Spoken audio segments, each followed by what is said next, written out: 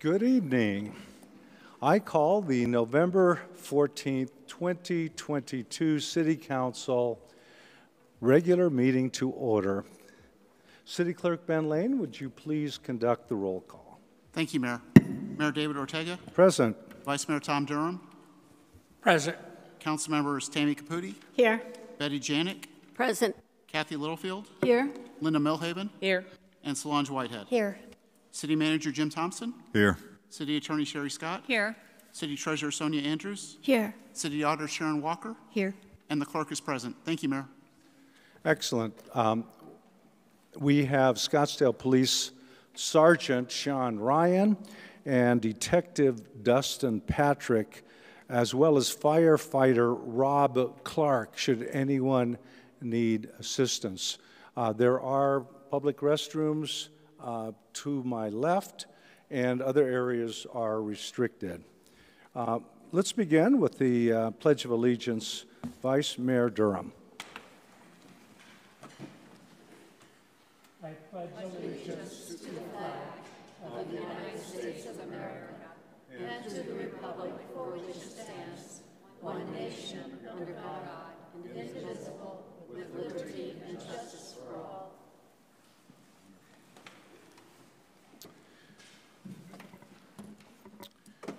Well,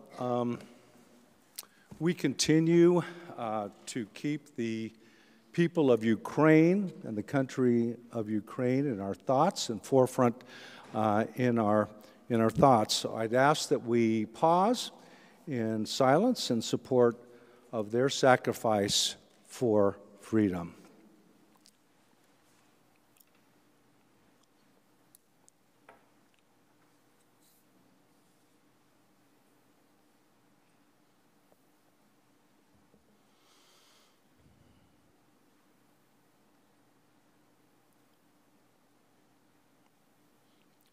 Thank you. It is my pleasure to present a proclamation, and I am very pleased to present a proclamation to Gary Sprague and his sidekick. So what I will do is read it first, and then we'll come forward. I'll call your attention to the screen. You will see a very calm and common ambassador. That's the horse, I mean. Yeah, the horse. He's very steady, and no matter how many kids and others want to say hi, he's there just to enjoy and be hospitable for our downtown. Also, you'll see Gary as he is strolling and performing amazingly. So let me read, first of all, the proclamation, and then we'll ask you to come forward, Gary. From the city of Scottsdale, proclamation. Whereas Gary Sprague began his illustrious career as a singing cowboy over 29 years ago with his trusty horse, Steele, after being inspired by the Parada del Sol parade, which lacked a singing cowboy. And whereas Gary became Scottsdale's singing cowboy over 20 years ago, performing every winter season in Old Town, originally with Steele, and then with his trusty sidekick, Dusty. And whereas for the last 20 seasons, Gary has delighted Scottsdale residents and visitors alike with his performances, the show often stolen by the very talented Dusty. And whereas the city of Scottsdale salutes Gary and Dusty as they ride into the sunset of retirement and thank them for helping Old Town Scottsdale keep its Western charm and howdy hospitality. Therefore, I, David D. Ortega, Mayor of Scottsdale, do proclaim today and rejoice, declare the Singing Cowboy Gary Sprague Day. Come on down, Gary.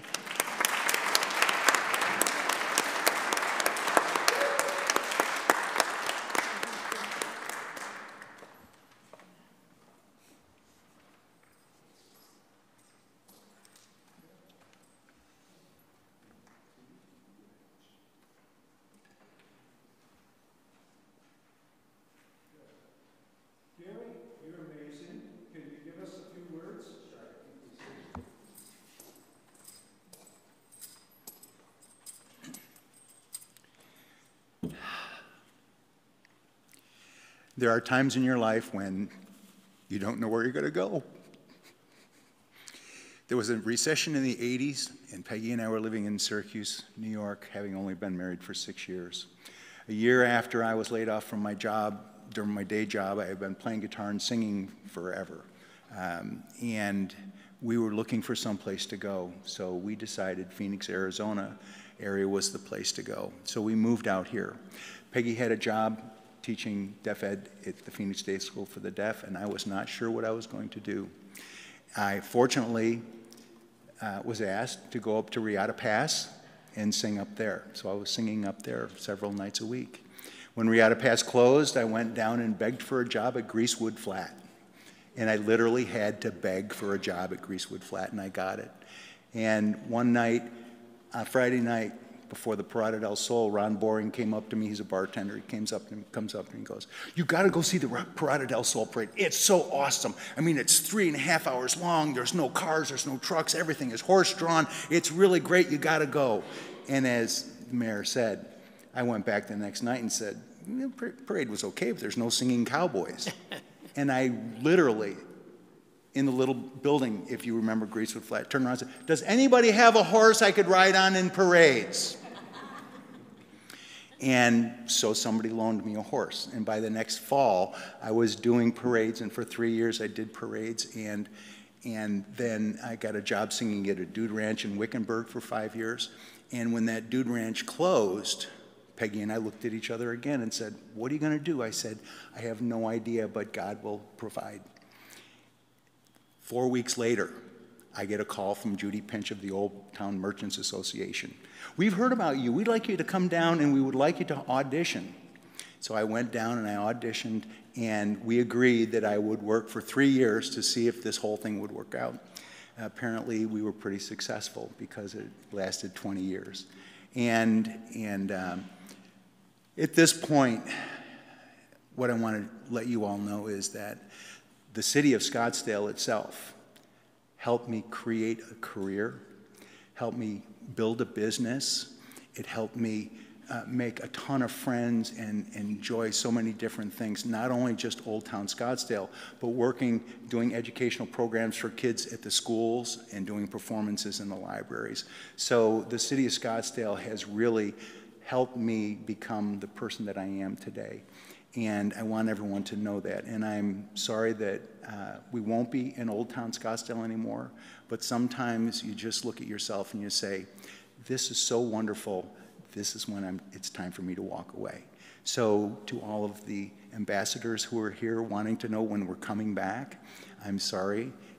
But the fun thing is, this picture right here, the first year Steele and I were in Old Town Scottsdale, the city of Scottsdale had somebody take that picture, and in every Wear magazine and every hotel, it said, "A horse walks into a bar."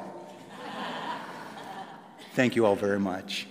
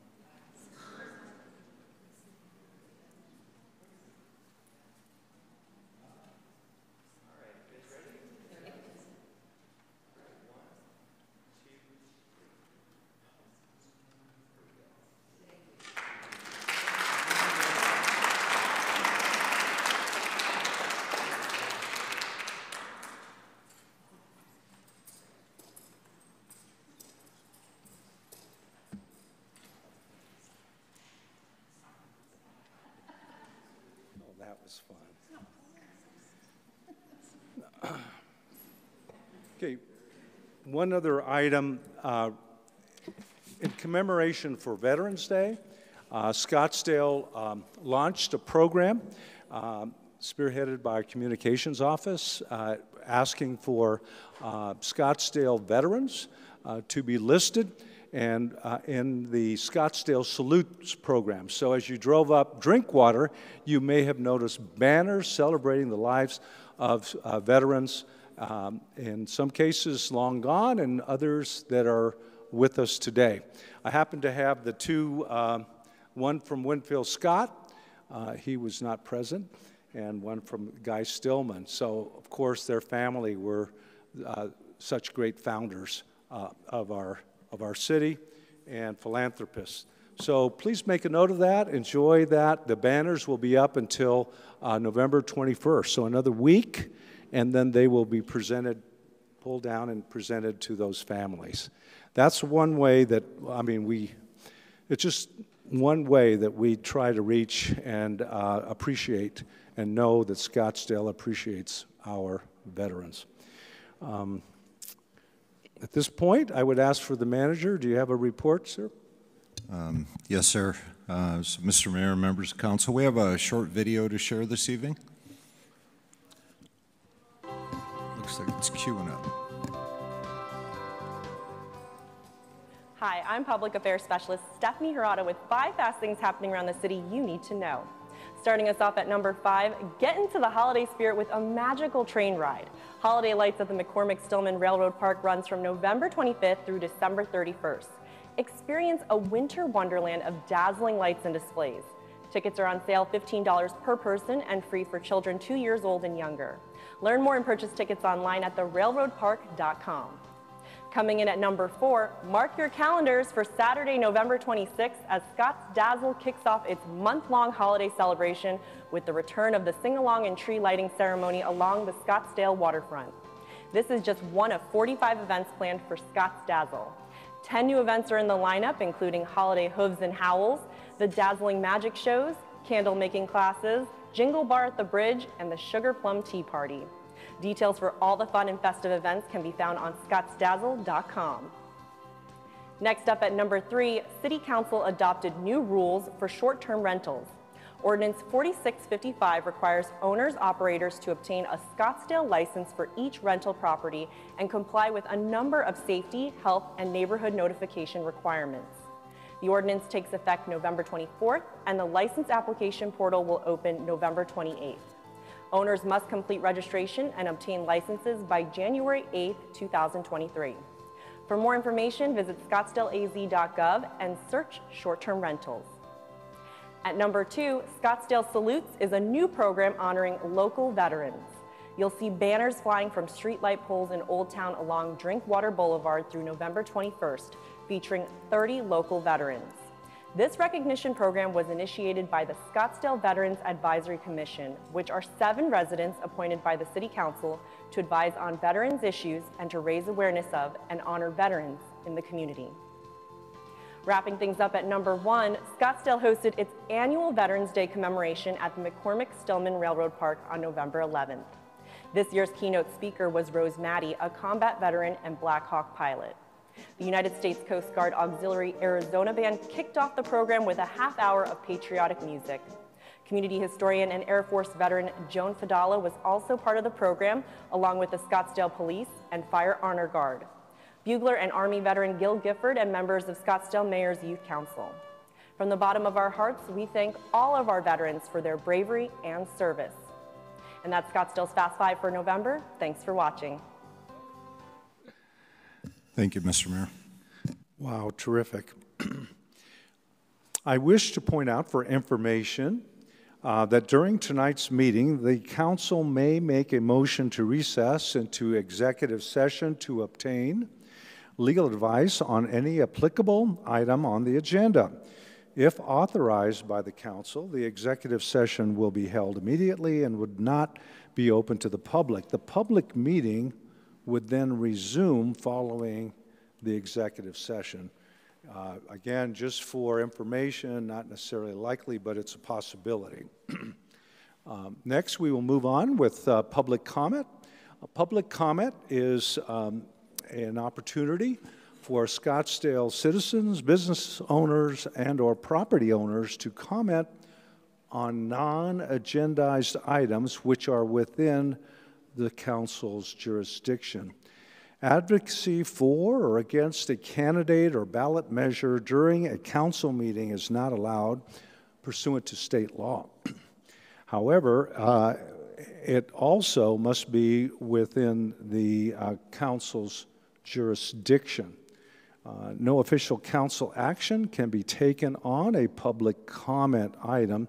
And however, each person stepping forward, please announce your name and address, and then you have 3 hours with our timekeeper, which you'll see as you approach the microphone. So we have 3 requests, again limited to 3 minutes on public comment. We have Vespa Rainieri, and then we have Jean Ann Loporto. Please come step forward at the microphone.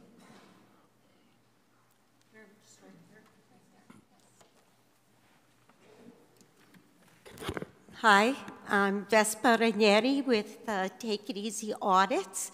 I'm an independent journalist and a First Amendment auditor. And during one of my audits, I came here to the City Hall and noticed an unconstitutional signage which prevents the public from entering publicly accessible areas, which is mostly the entire City Hall. So I understand the world we live in today needs a lot of security, especially after 9/11, but to compromise the First Amendment, the US Constitution, for videography and photography from public citizens is not only unconstitutional, but it violates the First Amendment. There are areas that can be open to the public, such as the hallways in many offices, to allow us transparency and accountability to bridge that gap from the public to know what their taxes are going to speak to the ones who run our city. So I feel we have ample security. We have I notice a lot of security monitors or security cameras. We have a full-time policeman, a full-time security guard, so that should take care of the security. But to close off the entire building is a complete violation, not allowing us to have that accountability and transparency. So let's get back to the supreme law of our land, which is the US Constitution, and not violate the American citizens' rights to watch the government employees at work. And I want to end by saying this. The words of Benjamin Franklin, one of our forefathers, he said, "Those who would give up essential liberty to purchase a little temporary safety deserve neither liberty nor safety." I know I'm probably at 3 minutes, and one quick thing on the policies, because I noticed that in our world, it's becoming, policies are overriding the Constitution. Any federal, state, or city can write up their own policies, but policies were written for those employees working at those buildings to adhere for when they signed on to work there. Policies are not to be enforced by the policemen because they're to enforce the lawful US Constitution of our land and not impede upon our rights, especially the First Amendment rights. So I say, please, let's get back to that. Remove that unconstitutional sign that says staff only beyond this point. That takes the whole building away from the public. Thank you. Thank you. Next we have Jean Ann Loporto, who's also a Scottsdale ambassador. Then we have Dan Ishak.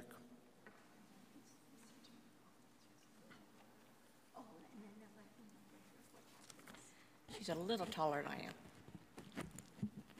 Good evening, Mayor Ortega and council members. I am Jean Ann Laporto. I live at 7801 East Coronado Road in Scottsdale. I'm a downtown Scottsdale ambassador. Many of us have signed a petition to respectfully request the City Council to reinstate the downtown trolley during the busy winter season, especially during Super Bowl week. The petition signatures represent 65 Scottsdale ambassadors, 110 downtown Scottsdale businesses, and 530 general public individuals for a petition support of over 700. 700 signatures. I know firsthand how important the trolley is. My cart is located at 5th Avenue in Stetson. In the past, there was a trolley stop right across the street.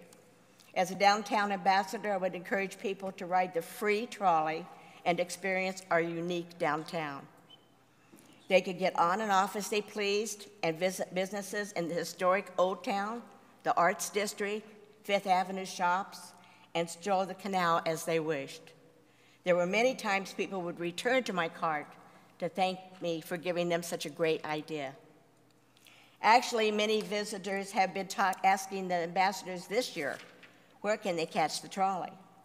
Wouldn't it be better to have people fully experience our downtown area by a Scottsdale free trolley instead of driving their vehicles in the streets, looking for parking spaces, and causing unwanted traffic congestion? It is a win-win for all concerned. It helps the downtown ambassadors to direct visitors to an alternative way to travel in town, encourages people to see all of the downtown area, and also provides excellent exposure for many more businesses in our multiple downtown districts. Please accept these petitions, and I thank you for your time. Thank you very much, and thank you for the work that you do every day and being the face of our downtown as ambassadors. Mr. Ishak?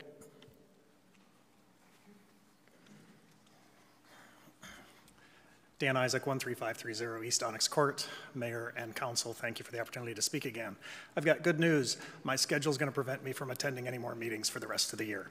I've got even better news. I'm not here to complain about anything tonight, but rather I actually want to express thanks and gratitude for all of the people that keep our city moving forward in the great city that it is.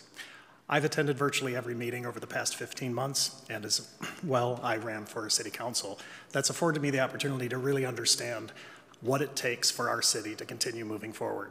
So first, I'd like to thank the officers and their staff, direct and indirect. I've been more than impressed with their skills and abilities, as well as their dedication and commitment to our city.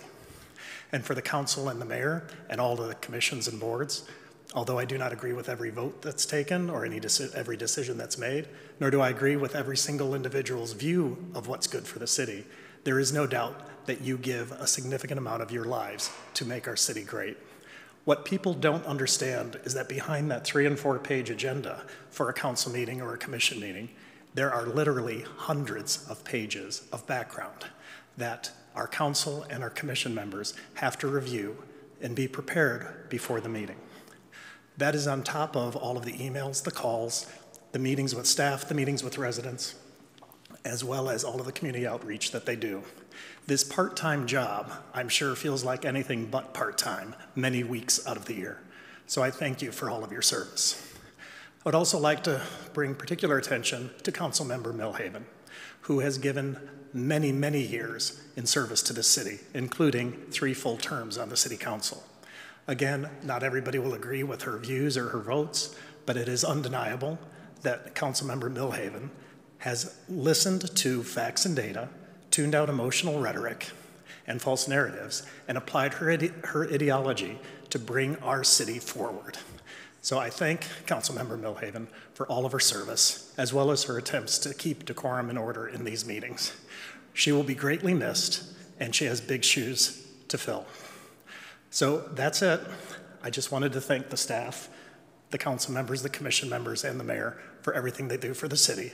And I hope that in this holiday season that you all have time to take off and spend it with the comfort of your friends and family. Thank you. Thank you. Next, so I will now close public comment.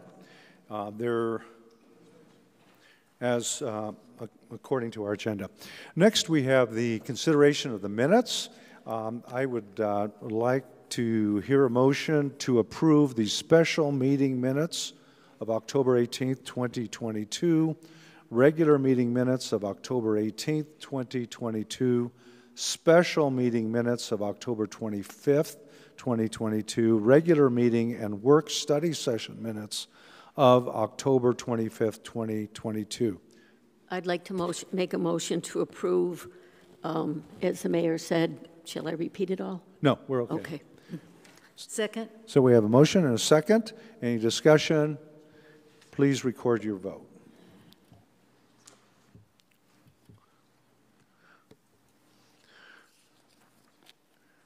Thank you. Councilwoman Whitehead?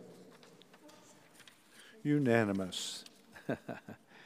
Okay, next we will move on to consent agenda items. And this, today we have 20 items, number 1 through 20. And consent agenda items have been processed and have all of the backup material available. They're considered as one motion, and we also have an opportunity for public comment. Public comment on any of the items 1 through 20. In particular, I will mention that we have one public comment from Marilyn Atkinson regarding item number 16 on the consent agenda item in support of 16, and a comment regarding entrance posts and some improvements there. I don't see any other comments. We are open to any comment from council on any of the consent agenda items 1 through 20. I don't see any hands up. Do I have a motion for approval of consent agenda items 1 through 20? I make a motion to approve consent agenda items 1 through 20. Second. Thank you. We have motion and a second. Any other discussion? Please record your vote. Thank you. That is unanimous. Before we move on to the regular agenda, I do want to point out item number 19. Item number 19 deals with a significant fundraiser and a community effort called Scottsdale Stampede. The city of Scottsdale is subscribed, and there are nearly 20 horses that are going to be painted and on display to showcase art and our Old Town. There'll be a whole walking loop all the way to Fashion Square, crossing the bridge at the waterfront. So this was approved with our consent agenda action tonight. Thank you very much, and we'll look forward to everything as it rolls out in our community. Moving on to regular agenda items. I'm just going to clarify something as to our rules. Those in attendance, per our rules, at city council meetings, we're asked to observe the same rules of order and decorum applicable to members of the city council and city staff. So we asked the public to refrain from unauthorized remarks or demonstrations from the audience, such as applause, stomping feet, whistles, boos, yells, and or other demonstrations shall not be permitted. Violation of these rules will result in the removal of our chamber by our security staff. So I am asked to make that statement. Moving on, we have item number 21, regular agenda item, northeast corner of McDowell Road and Hayden Road, rezoning. The case is number 2, ZN 2022. We have the presenter, which is Casey Steinke, is the planner, and then we will hear from the applicant as well as public comments. So let's go to our staff planner. Thank you, Mayor and Council. Casey Steinke, planner with the City of Scottsdale, here to present case 2ZN 2022, the northeast corner of McDowell Road and Hayden Road.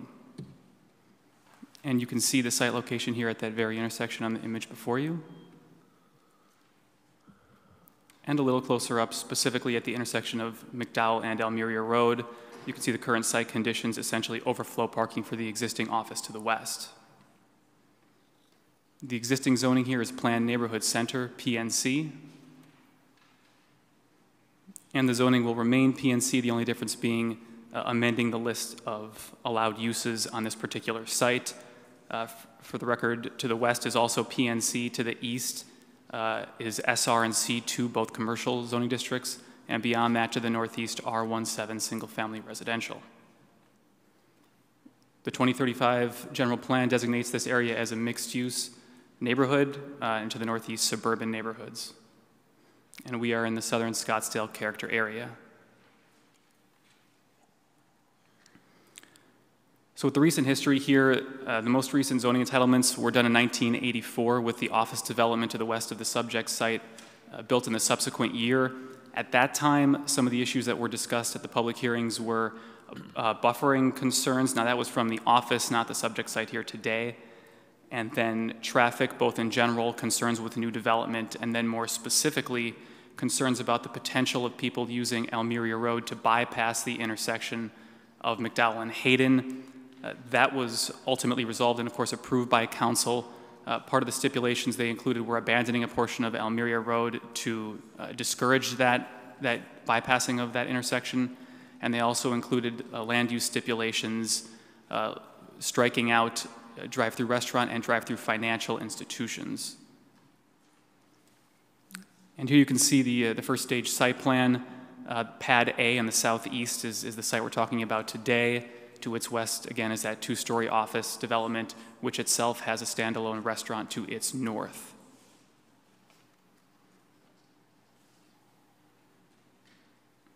And at the previous Planning Commission meeting, some of the conversation revolved around a few items, both parking and land assemblage questions, and then concerns and questions about traffic and potential traffic issues and potential future tenants.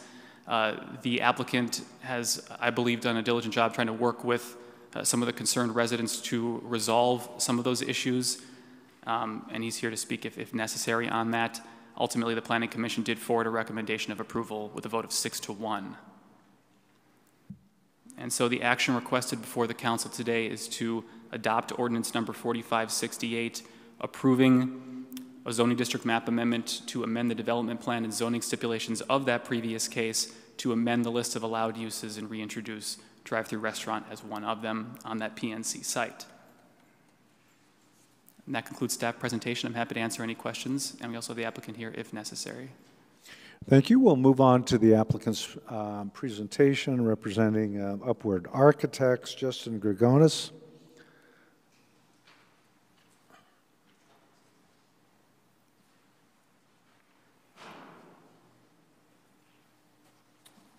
Good evening, Mayor and Council. My name is Justin Grigonis. I'm with Upward Architects. My address is 5912 East Cambridge Avenue, Scottsdale, Arizona.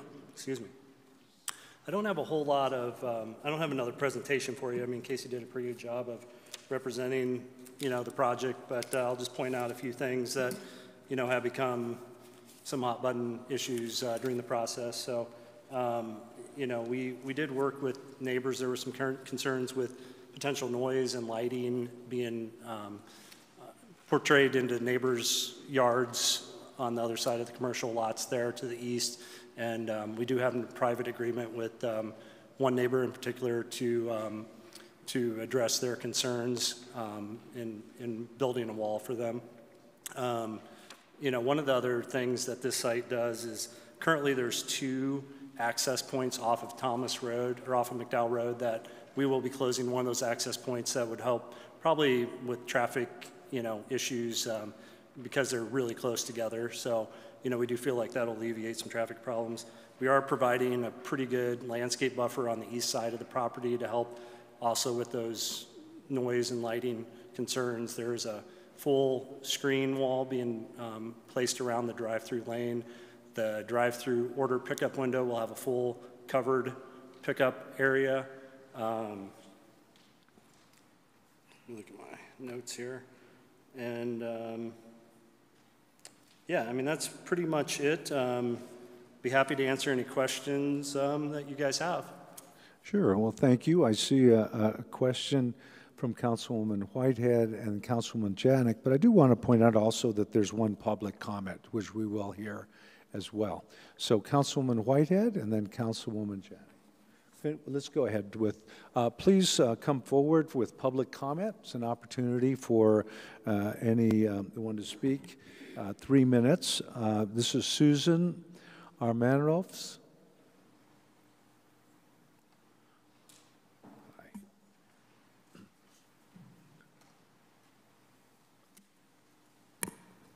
Good evening.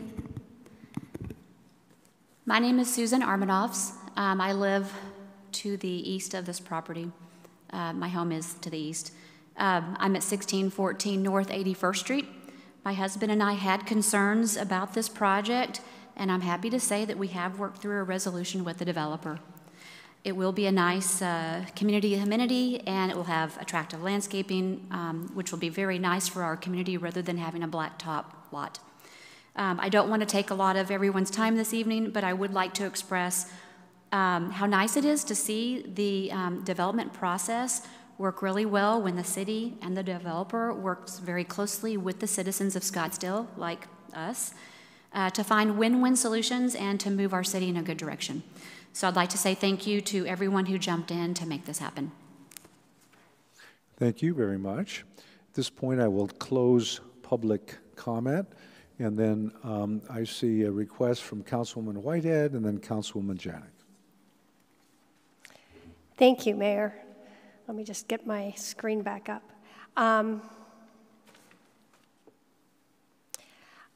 I just love Scottsdale. Our residents are so engaged. So even though we're a city of 250,000 people, we get emails. The city council gets emails about every project, big and small, and provides us ways to make it better because we want to enable our businesses to thrive and invest and to help our economy, but we don't want to do it at the expense of our existing residents. So a huge thank you to the Armanovs for reaching out to me, a huge thank you to the applicant for caring, and I would like to make a motion, but I'm going to add a few comments that I would like to be passed on to the DRB. But with that, I motion to adopt ordinance number 4568, approving a zoning district map amendment to amend the development plan and zoning stipulations of case number 101-ZN184, 101 to allow a drive-through restaurant on a 0.36 acre site with planned neighborhood PNZ zoning. I would like to add that the City Council acknowledges a private agreement between the neighbors and the applicant to build a 7-foot wall, and I would like to ask that the DRB get my guidance that I would like to see stipulations for the landscaping that was shown on the site plan, and also to consider lighting, to ensure that the lighting is sufficient to keep the project safe, but not to annoy the neighbors. So that is my motion. Thank you. Second. Second. We have a motion and a second. Councilwoman Janik and City Attorney. Let me just clarify from the City Attorney first of all in terms of the base motion was the posted resolution, but let me just turn to City Attorney for a minute and then Councilwoman Janik. Thank you. Mayor, Council, I apologize, but I think there may have been a typo in that ordinance number. The ordinance number I'm showing is 4578. I just want to make sure we have that correct for the record. Yes, we have a different ordinance number, so let me restate that. So I motion to adopt ordinance number 4578, approving a zoning district map amendment to amend the development plan and zoning stipulations of case number 101-ZN-184 to allow a drive-through restaurant on a 0.36 acre site with planned neighborhood center PNC zoning with notes to the development review board that I would like to see the landscaping stipulated and lighting reviewed, and to acknowledge that the council is aware of a private agreement between the applicant and the neighbors. And the second agrees. Yes. Good. Thank you for that clarification. We have Councilwoman Janik and then Councilwoman Littlefield. Okay, I have a quick question from the presenter. I heard that you were going to be blocking off some lanes, some roads, so that we would have traffic diversion. Could you just show those to me on the map?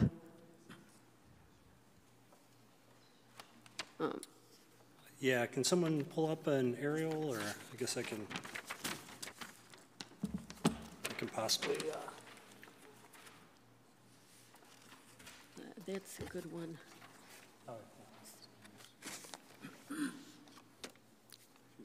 So just to the west of Almena Drive is an existing driveway into the center.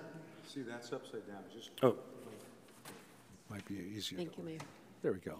There. Yep. So approximately right here, there is currently a drive cut into the center, which puts it really close to that drive cut. So this drive cut will be getting closed off, and that'll actually become a pedestrian access into the site.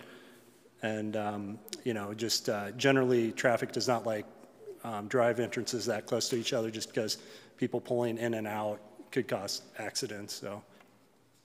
Okay, thank you. I appreciate that.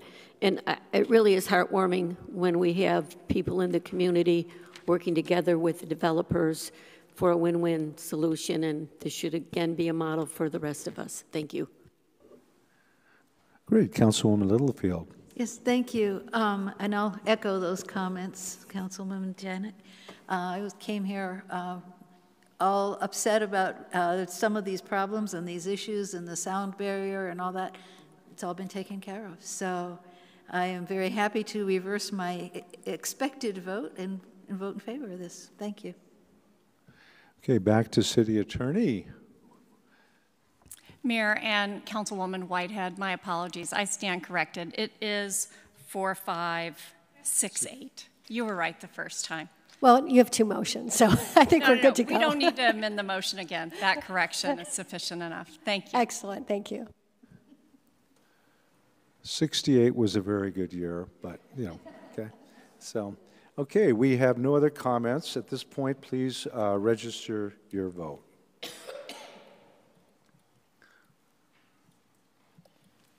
Thank you. Unanimous. Good luck with your project and much success.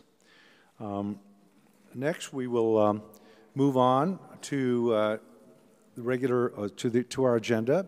We also posted a second opportunity for public comment.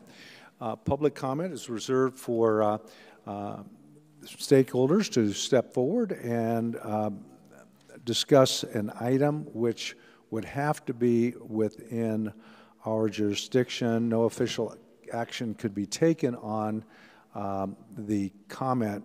However, we have no other public comment. So there's two opportunities for public comment, one at the beginning of the meeting, one at the end.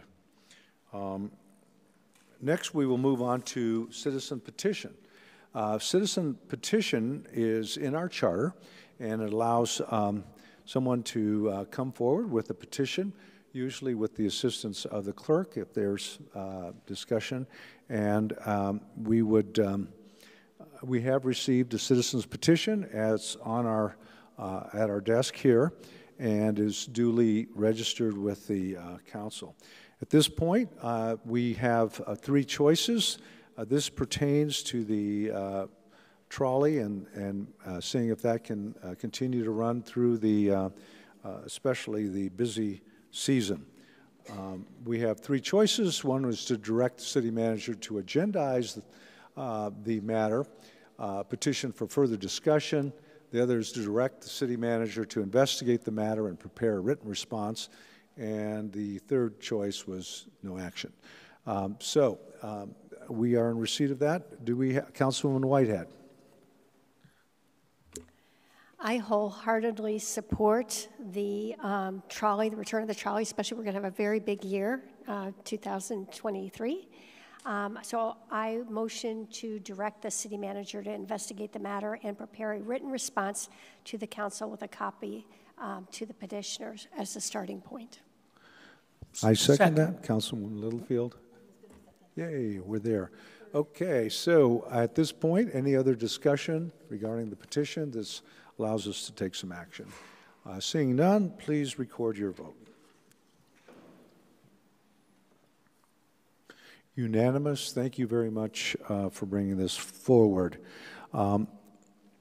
Moving on to the mayor and council item, which is item number 23. Seeing none, then we would, I'm sorry, we would move to the mayor and council item number 23, which is the boards and commissions, and the task force nominations. I will now turn the meeting over to Vice Mayor Durham for the boards and commissions and the task force nominations. Thank you, Mayor. This evening, the City Council will be nominating Scottsdale residents interested in serving on the newly created Protect and Preserve Scottsdale Task Force. The task force will meet twice monthly beginning in 2023 and develop recommendations to Scottsdale City Council through identifying and quantifying unfunded needs for the protection, preservation, and perpetual maintenance of the city's open spaces, including Indian Bend Wash, Greenbelt, and McDowell Sonoran Preserve, public safety, and other needs. The Protect and Preserve Scottsdale Task Force shall consist of 9 members representing different geographical areas, north, central, and south of the city. Appointments for these positions will be made at a special City Council meeting on Tuesday, December 6th, 2022. So let's get started with nominations for applicants in the northern part of the city. There are 3 available positions to serve as a member representing the northern area of the city and 15 applicants. James Heidel has withdrawn his application from consideration. The applicants are Richard Bork, Rick Cooper, Douglas Drake, Mark Feldman, Paul Gary, Rebecca Grossman, Robert Halligan, Gregory Cruzel, Susan McGarry, Jace McKeegan, Mary Moore, Pedro Romero, Cynthia Winstrom, and John Zickius. And of the original list, Alyssa McMahon has also withdrawn her application from consideration. I will start by nominating Richard Bork, Robert Halligan, and Cynthia Winstrom. Councilmember Janik. I'd like to nominate Pedro Romero, Cynthia Wenstrom, and John Zekias. Councilmember Littlefield. Thank you. I'd like to nominate Mary Moore, Pedro Romero, Cynthia Winstrom. Mayor Ortega. No additional. Councilmember Millhaven. I would add Mark Feldman and Greg Cruzel. Councilmember Whitehead. Oh, I'm sorry, and Rebecca Grossman, sorry. I skipped a line. Sorry, thank you. Sorry, could you repeat yourself?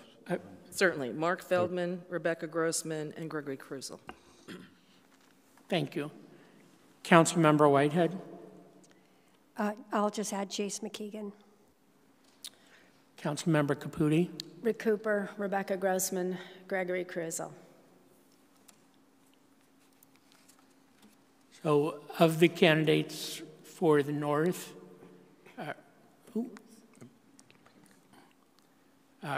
Richard Bork, Rick Cooper, Mark Feldman, Rebecca Grossman, Robert Halligan, Gregory Cruzel, Jace McKeegan, Mary Moore, Pedro Romero, Cynthia Winstrom, and John Zickius have been nominated. Next, we will consider nominations for applicants in the central geographical area. There are 3 available positions to serve as a member representing the central area of the city and 8 applicants.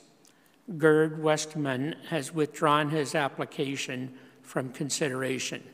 The applicants are Frank Bertoni, James Enneman, Barney Gonzalez, Nicholas Hartman, Michael Norton, Cordell Overgaard, Daniel Schweiker, and Mary Toma.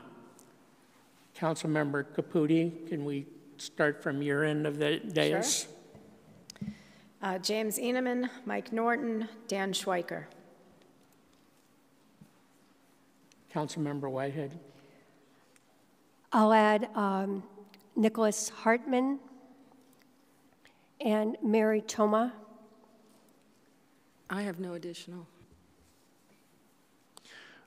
I would have Barney Gonzalez, Nicholas Hartman, and Mary Toma. Councilmember Littlefield. James Ainman, Barney Gonzalez, Mary Toma. Councilmember Janet. No additional.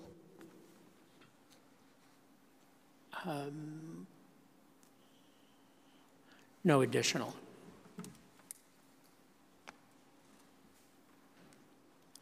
So James Enneman, Barney Gonzalez, Nicholas Hartman, Michael Norton, Daniel Schweiker, and Mary Toma have been nominated.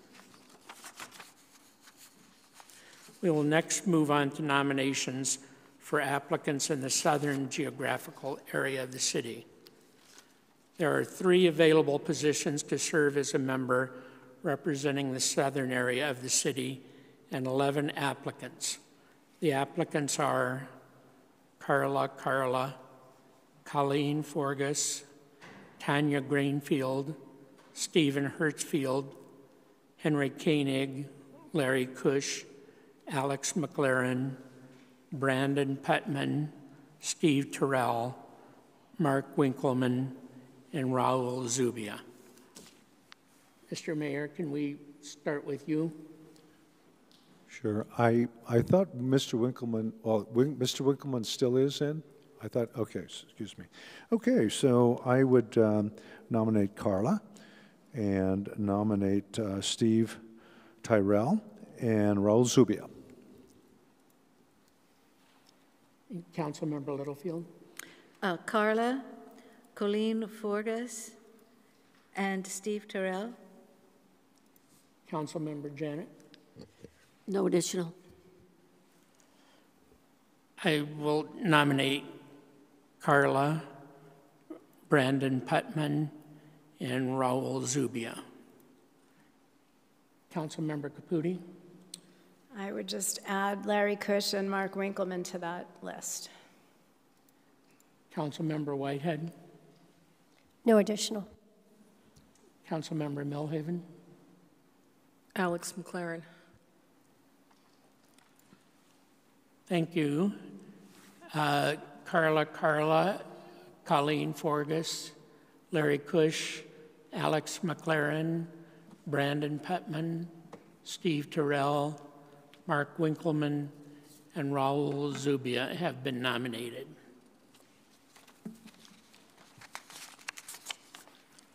This concludes our nomination process for this evening. Individuals nominated will be contacted by city staff with additional information. I would like to take the opportunity to sincerely thank all who applied to serve on this special task force. We were fortunate to receive a great number of talented and qualified applicants. Thank you, Mr. Mayor. Thank you.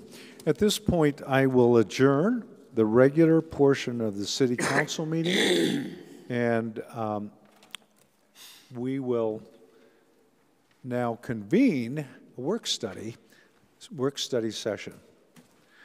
So I call the November 14th, 2022 City Council work study session to order.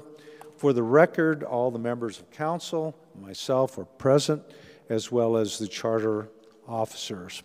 Work study session provide a less formal setting for a free exchange of information as posted, so that the mayor and council will discuss some specific topics with one another and with staff. We can give a nod or direction to staff and fully discuss the general topics. It's an opportunity for the public also to weigh in on the agendized item. As such, we allow for up to five speakers on our work study items. We have no public comment on the work study items. Therefore, I will now close the public comment portion, and we have two areas to discuss. The first one is housing inventory and affordability analysis. We have our presenter, Mary Witkowski, Interim Community Assistance Manager, and Christian Caron, Senior Research Analyst of Matrix Design Group. Thank you for being here. Please proceed. Good evening, Mr. Mayor, members of the council. I come before you tonight to present to you the housing stock and inventory analysis. In September of 2021, during a work study session, you heard a presentation from the Internal Affordable Housing Work Group. And through your direction, we move forward with a study based on a set of questions posed by council. With that, I'm going to turn it over to Christian Caron, who is with Design Matrix Group, to present the study findings.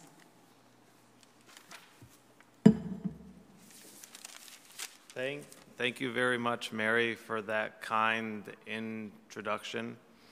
I'm going to start by giving you an overview of what this presentation is going to look like. I'm going to start with an introduction where I basically provide you some information about our firm. Then I'm going to proceed to giving you all some background on the project itself. Next, I'm going to discuss the methodology that we used to come to the findings, which I will discuss after that.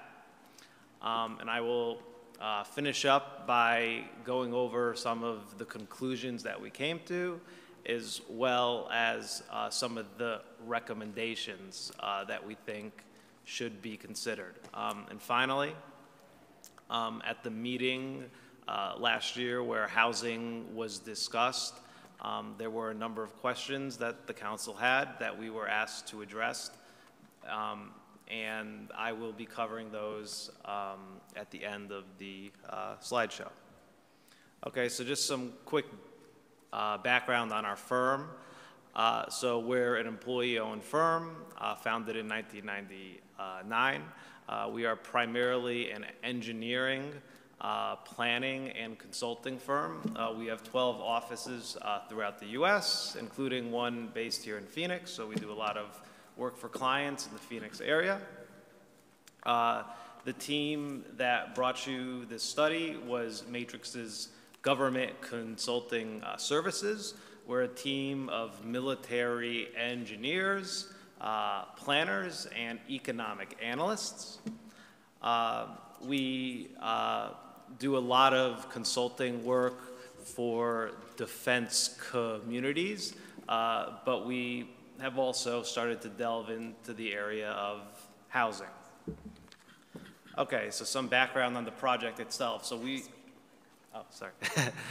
So some background on the project itself. We were retained in December 2021 to conduct the analysis, and the primary goal of the study was to improve the city's understanding of the distribution and categorization of the occupied housing stock, so the homes that were not vacant, right, the ones people were actually living in. And the emphasis was on quantity and affordability.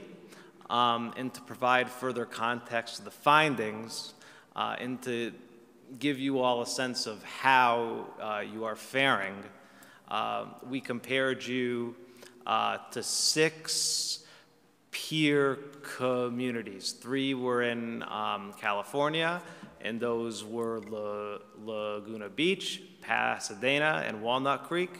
1 was in Colorado, Cherry Creek. We also compared you to Tempe, as well as Santa Fe, New Mexico. Okay, so I'm gonna breeze through this as quickly as I can, because this is getting a little bit too much into the weeds. But we utilized a variety of data sources. The primary one was the 2020 version of the American Community Survey, which I'll refer to from now on as the ACS.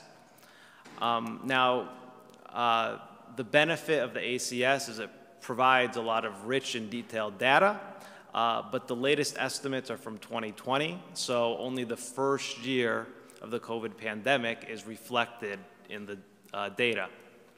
We, as a supplementary data source, we used Redfin data, which provides monthly data through essentially the present, but it's not quite as detailed as the data from the ACS.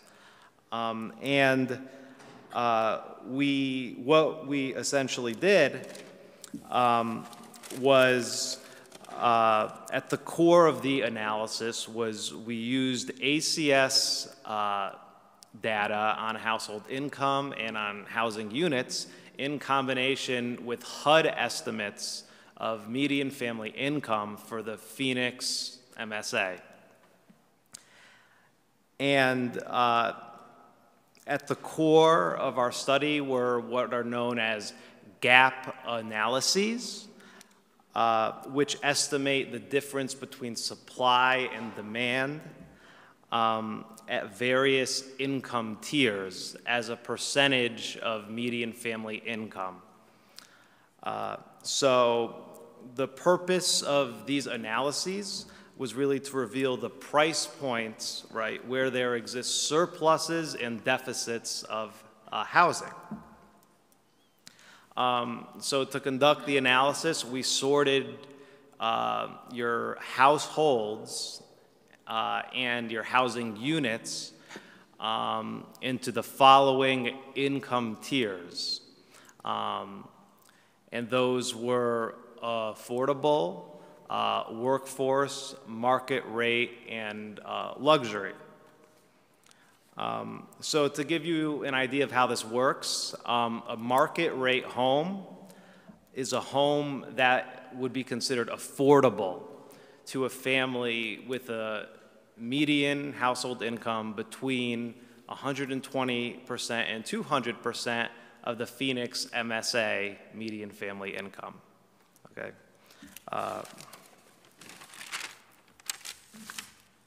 Next slides. Okay, so here is a map of the Phoenix MSA that was created by our GIS team at Matrix.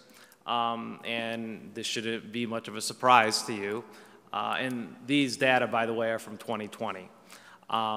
The median family income in Scottsdale was over $122,000, whereas for the Phoenix MSA, it was about $78,000. Okay, and here are the main findings. These are the big takeaways that I want you to leave with.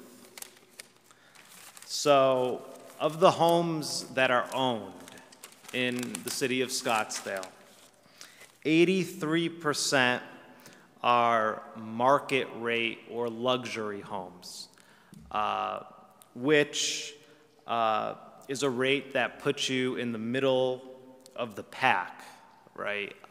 So that's a higher rate than Santa Fe and Tempe, but a lower rate than the other for cities. So what this essentially means is that 83% of your homes that are owned in Scottsdale are not affordable for people earning less than 120% of median family income for the Phoenix MSA area.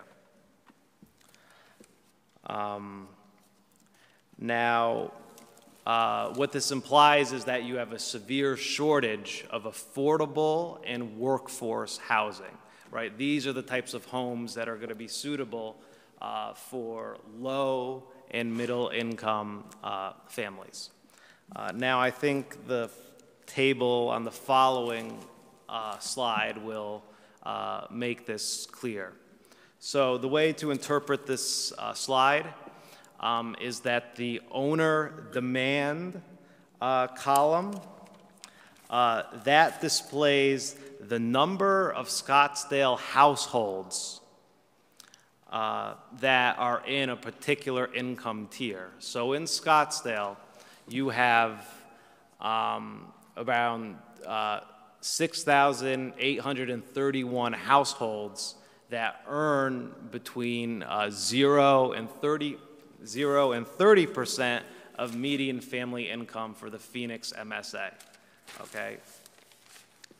And the way to interpret the unit supply column is that this represents the number of homes that are affordable to a family earning between 0 to 30% of median family income. And the last column, that displays the gap between demand and supply at each income tier. If the number is in parentheses and in red, that means you have a housing deficit. You do not have you have an insufficient number of homes at that income range. By contrast, if the number is in black, that means you have a housing surplus. So, in an ideal world, owner demand and unit supply would be very close, right? And there would be a small gap at each income tier. But that's not quite what you see here, okay? So in total, across the first 4 rows, so from the affordable to the workforce ranges, you have you have in total about 33,000 households. So you have 33,000 households that could only afford an affordable or workforce home. However, you only have 14,000 homes that are in the affordable or workforce ranges. So you have a housing deficit of about 19,000 units when looking at the affordable and workforce ranges. And the other side of the coin is you have a surplus of homes that are available at the market rate or at luxury price, okay? So there is some good news though, okay? So although many homeowners in Scottsdale are stretching their budgets to stay in their homes, what the data indicate is that the median Scottsdale homeowner is able to keep their monthly housing costs to less than 30% of their income, which is considered the gold standard, essentially. So there are definitely some people who are stretching their budgets, but the median homeowner in Scottsdale is doing well. However, and this is not surprising, given the gap in median family income between Scottsdale and the broader Phoenix area, Scottsdale is significantly less affordable to families who live just outside the city's borders. And this is a trend that has been exacerbated by soaring housing costs. Although starting in the middle of 2022, as I'll get to later on, the housing market has started to calm down a bit. Now, here's some more good news. The rental stock is concentrated in the affordable and workforce ranges. So what this means is the bulk of your rental homes, okay, are affordable to people earning less than 120% of the median family income for the Phoenix area.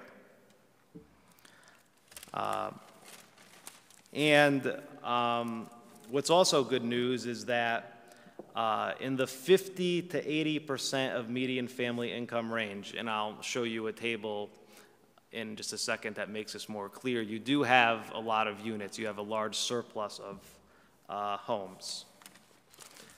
Okay, so this slide displays the supply-demand gaps in the renter-occupied market. And what you'll see here is that, like I said previously, you have a high percentage of homes. I believe it's well over a majority of your rental homes. They are in the affordable and workforce ranges, right? But what also is noteworthy is at the extreme ends of the income distribution for rental homes, right? For households earning between 0 to 30% of median family income. Bless you, Mayor. Thank you. You do not have enough rental units for these families, which really underscores the importance of Section 8 vouchers, right? Also, this was an interesting finding as well. When it comes to the most expensive types of rental housing, you also seem to be falling a bit short. Okay, so here are some conclusions and recommendations. So, let's see. So, as you probably know, Scottsdale is older than the rest of the Phoenix MSA. The median age is around, I think from the last census, around 50 years old or so. Whereas for the Phoenix MSA, it's in the mid-30s. And one thing that explains Scottsdale's age demographics, in our view, is the upper class orientation of the ownership market. Lots of younger families just can't afford to buy a house in Scottsdale.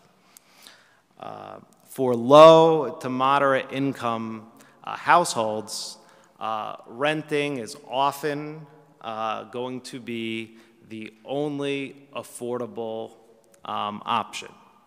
Okay. Scottsdale does have a low percentage of cost-burdened renters, meaning renters who are spending less than 30% of their incomes on monthly rent.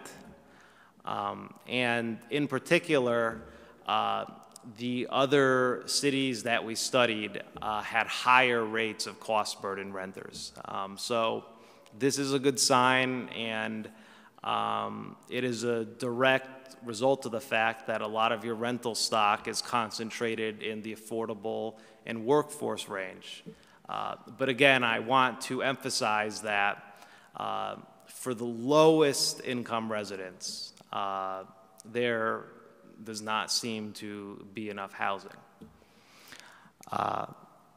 Next, if Scottsdale wants to prioritize affordable and workforce housing, The city may have to explore reforms, including density bonuses, which are a form of inclusionary zoning. This is a program that increases the number of units per acre that a developer can build in exchange for guaranteeing that a certain percentage of those units will be affordable housing. We think that the evidence shows, given the sharp deficit in rental housing at the lowest income range, that the proposed multifamily projects require careful consideration. I also want to talk a little bit about short-term rentals, and I'll talk about them more later on. But we did find that they occupy a portion of the housing market, and in turn, they reduce supply and raise costs.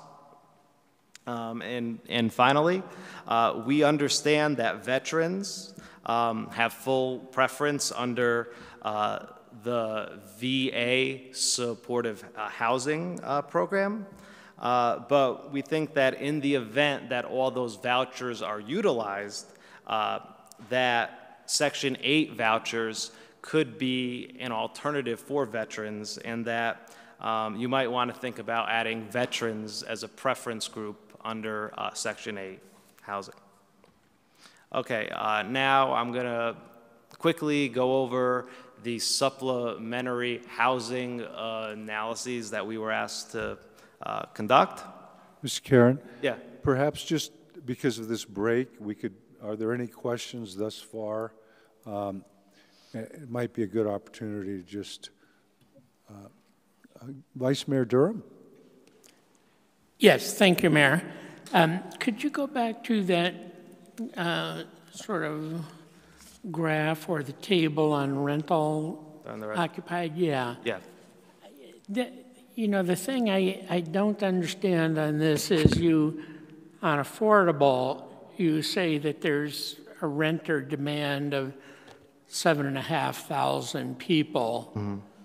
but there's a supply of 16,000, Mm-hmm. which is over that twice that much, which seems to imply that there's a lot of affordable apartments sitting out there empty. And that's obviously not right. So can you explain what I'm missing there? Yeah. So the way to think of this is that you have around 7,500 households, right, that earn between 50 and 80% of median family income for the Phoenix area, right? But you have nearly 17,000 units in this range. So what's essentially happening to fill these homes is that you might have people earning 0 to 30% of median family income, right, where there is insufficient housing. I keep doing this, sorry. They might be occupying these homes and stretching their budgets. That's what this suggests. Also, what might be happening is there are folks who could afford luxury or market rate rental apartments, but because there are so many apartments that are available in this 50 to 80% range, they're choosing to live there. Okay. Second question, did you conduct any sort of survey of vacancy rates in different levels of apartments? Yeah, we did do that. That's in the report. I don't have the results here in the slideshow, but what it essentially showed is that a lot of homes were vacant when the census was conducted because they were short-term rentals. But as far as exactly what the rates were, I don't recall exactly, but it is in the report, and I can get back to you if you want. All right, thank you, I'd appreciate it. Councilwoman Janik? Quick question. All of your data is 2020? So the data that I presented here is 2020 because it's the most detailed, but there in the report, we do have some data on real estate trends that goes through 2022. Okay, because there's been quite a shift in the Oh, past yeah. 2 years with cost. Mm-hmm. So For sure. you know, it's nice data, but it's dated. All right. Okay, Yeah. thank you. Sure. I just had kind of 2 points to make. One is that there is a turnover on apartment or rentals. I'm told that the typical occupancy is 2 to 4 years. So that tells me it's every 3 years someone leaves and someone else takes their place, whether it's upward mobility or getting squeezed out by the landlord or whatever is involved. So there tends to be just a natural I don't want to say instability, but a turnover that doesn't necessarily show up as a vacancy rate, but it has to do with people jumping from one to the other. Sometimes there's incentives from one apartment complex to say, move over here, and then we'll give you a break for 2 years, and after that, everything gets escalated anyway, and they hop to the next one. So just an observation that it's not that people necessarily are renting for 10 to 20 years. It's much more transitory. The other thing is the distortion that we talked about in the latest zoom up in so-called appreciation. And we've also noticed a lot of cooling off in that from what I see in the marketplace. Mm-hmm. So, but was the income stream as dramatic in terms of people's income going up by 30% when the appraised value was going up, 30%? Do you have that gap there too? In other words, the income's slower than any real estate appreciation. So for Scottsdale, we didn't look into that, but I conducted a similar study for Tempe, and what it showed is incomes weren't rising in proportion with housing prices. Okay. Yeah. And then just another observation. I think, as you compare different cities, of course, Santa Fe is pretty isolated, right, whereas Pasadena is pretty much contiguous with LA. And so as I weigh these things in comparison, yes, there's an extreme shortage in Santa Fe, but it's very isolated from the Albuquerque area. Cherry Creek also may be more of a burb, so to speak. So it's an interesting, I'm glad you have those as well. Of course, Tempe is abutting us, so we know that we're in kind of the same boat. Councilwoman Caputi and then Councilmember Milhaven. I think that point that Vice Mayor Durham just made is actually really important, because when you look at this chart, I agree, it's very easy to misread it and see that there seems to be, a surplus of housing. But I think we do have to have a conversation about vacancy rates, because what I'm now understanding much more clearly is that it's more of a mismatch between the levels that are needed for supply and demand. And I don't know how we could have this conversation without talking about vacancy rates, because that is exactly what's happening. We have people who could afford possibly, higher rents that are dropping down and taking those housing units from the people who actually need them, and same thing, jumping up. And I think it's the mismatch that's really important for us to dig into. So again, I hope that as we continue this conversation, we do discuss the fact that vacancy rates are incredibly low in Scottsdale, and that we really need to talk about the matching up of supply and demand. That's it. Thanks. Done? Okay, Councilmember Milhaven and Councilwoman Littlefield. If we could go to the owner-occupied first. Thank you. So this is telling us that we have 78,480 owner-occupied units in our city. Is that right? Yes. And then when you get to unit supply, what costs did you use? What value? How did you determine what the value is? Yeah, so we used data from the American Community Survey, which is a project of the U.S. Census. And they have a process whereby they are able to estimate the value of a housing unit. Okay, so I bought my house 30 years ago and I paid one price, but your study would include the current market value of my house? It would include the current market value, correct. Okay. So then what this is telling us is that based on the current market value, regardless of what somebody paid for their house, if they were to buy their house today, the people in the red are spending more than 30% of their income for housing at the current values. That's exactly correct. Exactly correct. So I don't know what this tells us. I think the more important question, and maybe this gets to your next section, is what's the right mix among those income ranges of housing? Because I think what we're demonstrating here, first of all, matching today's market value versus what somebody would be paying, may have paid in the past, is an important gap, right? So their actual costs may not be more than 30% of their income.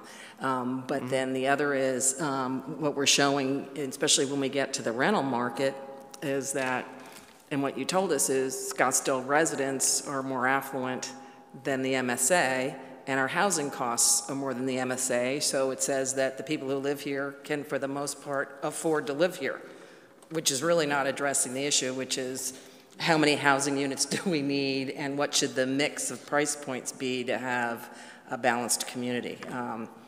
So, yeah, because I think you made the point, too. The red there at the high end is saying there's probably people who have really high incomes that are living in units that they could afford a much more expensive unit. They just choose to live in something a little more modest. So, okay, thank you. Welcome. Councilwoman Littlefield, Councilwoman Janik, and then Councilwoman Whitehead. Councilman Littlefield. Yeah, thank you. And thank you, Linda. You made a number of different points here that I was concerned about. Also, how many short-term rentals, how is that new ownership style, if you will, how does that affect these numbers? Do you have any kind of an approximation on that?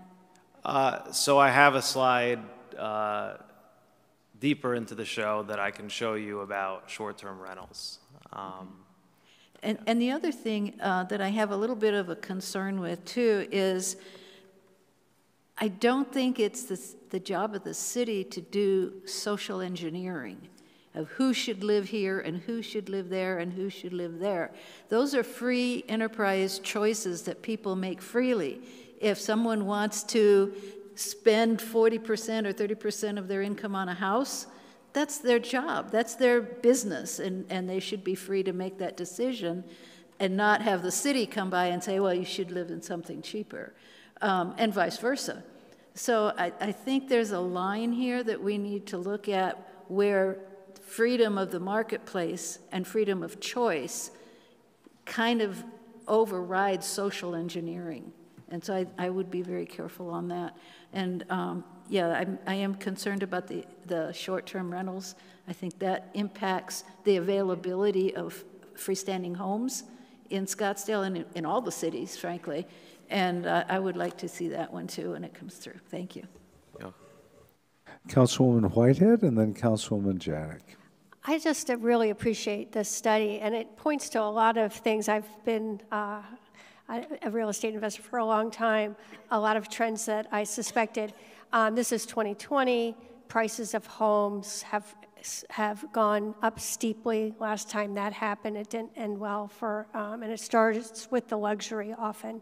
So we do have an oversupply of luxury homes, I guess in 2020 at 14,000. That'll put downward pressure on the prices there. I think it's interesting that this oversupply, we have an undersupply of luxury rentals. I would recommend some of those people hanging on to houses they can't sell to consider long-term rent. But also, I think, again, what we've seen is an unrealistic price increases, and we know that cash buyers have institutional buyers, whether short-term rentals or others, have played a role in that. I've also seen recent numbers that institutional owners are also, we're one of the top places where institutional owners are trying to unload their properties. So I think we're going to see some corrections here. And I just want to point out on the 0 to 30%, this is for rentals, the lowest income. This is true in Cleveland, and it's true in San Francisco, and it's true here. This is a national problem, and I commend the mayor for stepping up to set some money aside. This is something that government is stepping up to address because we have a lowest income shortage in every city in America, according to articles I've read. Let's see. But this is very helpful, so thank you. Councilwoman Janik? I'm referring to the rental occupied market graph table that you have. It looks to me like, obviously, we have a shortage of the 0 to 30% affordable, but we have almost 2,000 in the 30 to 50% range. Based on your experience, does this cause a downward pressure where in that 30 to 50% range, the rents would go down so that they become available for the lowest income earners? I think that that's something that very well could happen. Yeah, I mean, one thing to keep in mind is that these data, again, it does reflect 1 year of the COVID market. When you did start to see these shortages start to happen. So it's possible that over time that those landlords will decide to lower their rents. On the other hand, if they're able to find someone who can't afford a market rate rental, right, and they're willing to pay that, then they might not be willing to. So, yeah. Thank you. Thank you. If you will continue with the rest of the presentation. Thank you. Okay, so these slides are intended to address some of the questions that the council had asked us to consider. So one thing we were asked is, how large are the apartment and condominium inventories by zip code? There should be a percentage sign next to the 7. Throughout the city as a whole, 7% of your housing units are condos, 20% are apartments, and 73% of your units are either single-family homes or they're attached homes that have less than 5 dwellings, so like a duplex or a triplex, et cetera. Now, in terms of the zip codes, we found that apartments and condos are virtually non-existent in the northwestern part of the city, in zip code 85266. And the next slide should make this clear. It's kind of hard to see. But at least as far as 2020 goes, there were not any apartment or condo units in that zip code. But we also found that condos and apartments constitute at least a quarter of the housing stocks of these 3 other zip codes, 85251, 85257, 85260. Multifamily units are most prevalent in the city's second most southern zip code, 85251. And here's a graph that just breaks this down further in more detail for you. The percentages are here on the left axis, so these are what this shows is the percentage of housing units that are either apartments or condos by zip code. And above the bars, you see the raw number of housing units. And the apartments are in orange, the condos are in gray. The zip code with the largest number of apartments, 85251, That zip code also has the largest number of condos. Okay, so we were also asked to look at the question of whether second homeowners are buying or renting condos or apartments. Now, the data to assess this question don't exist, but I was able to produce something that I think will be insightful. So the way to interpret this graph is if this line had an upward trend, what that would mean is that the neighborhoods where you have more vacancies due to them being second homes, so the person who's a primary owner wasn't there at the time of the census, what you would see is that where you have more of these vacant second homes, you also tend to have more apartments and condos. But that's not the case. Instead, in the neighborhoods of Scottsdale where you have more of these second homes, you have fewer apartments and condos. So that would suggest that this isn't really a huge problem. I'm sure it happens, but it's not a huge problem. Short-term rentals. So I have a lot of interesting data to show you, I think. So as you know, short-term rentals represent an increasing share of the Scottsdale market. And now here is some data from a source called AirDNA that shows the number of short-term rental listings over time through 2019 through the present. And what you'll see is, and I should say that the number of short-term rentals, that is denoted by the blue line. And these are the number of short-term rental listings on VRBO and Airbnb.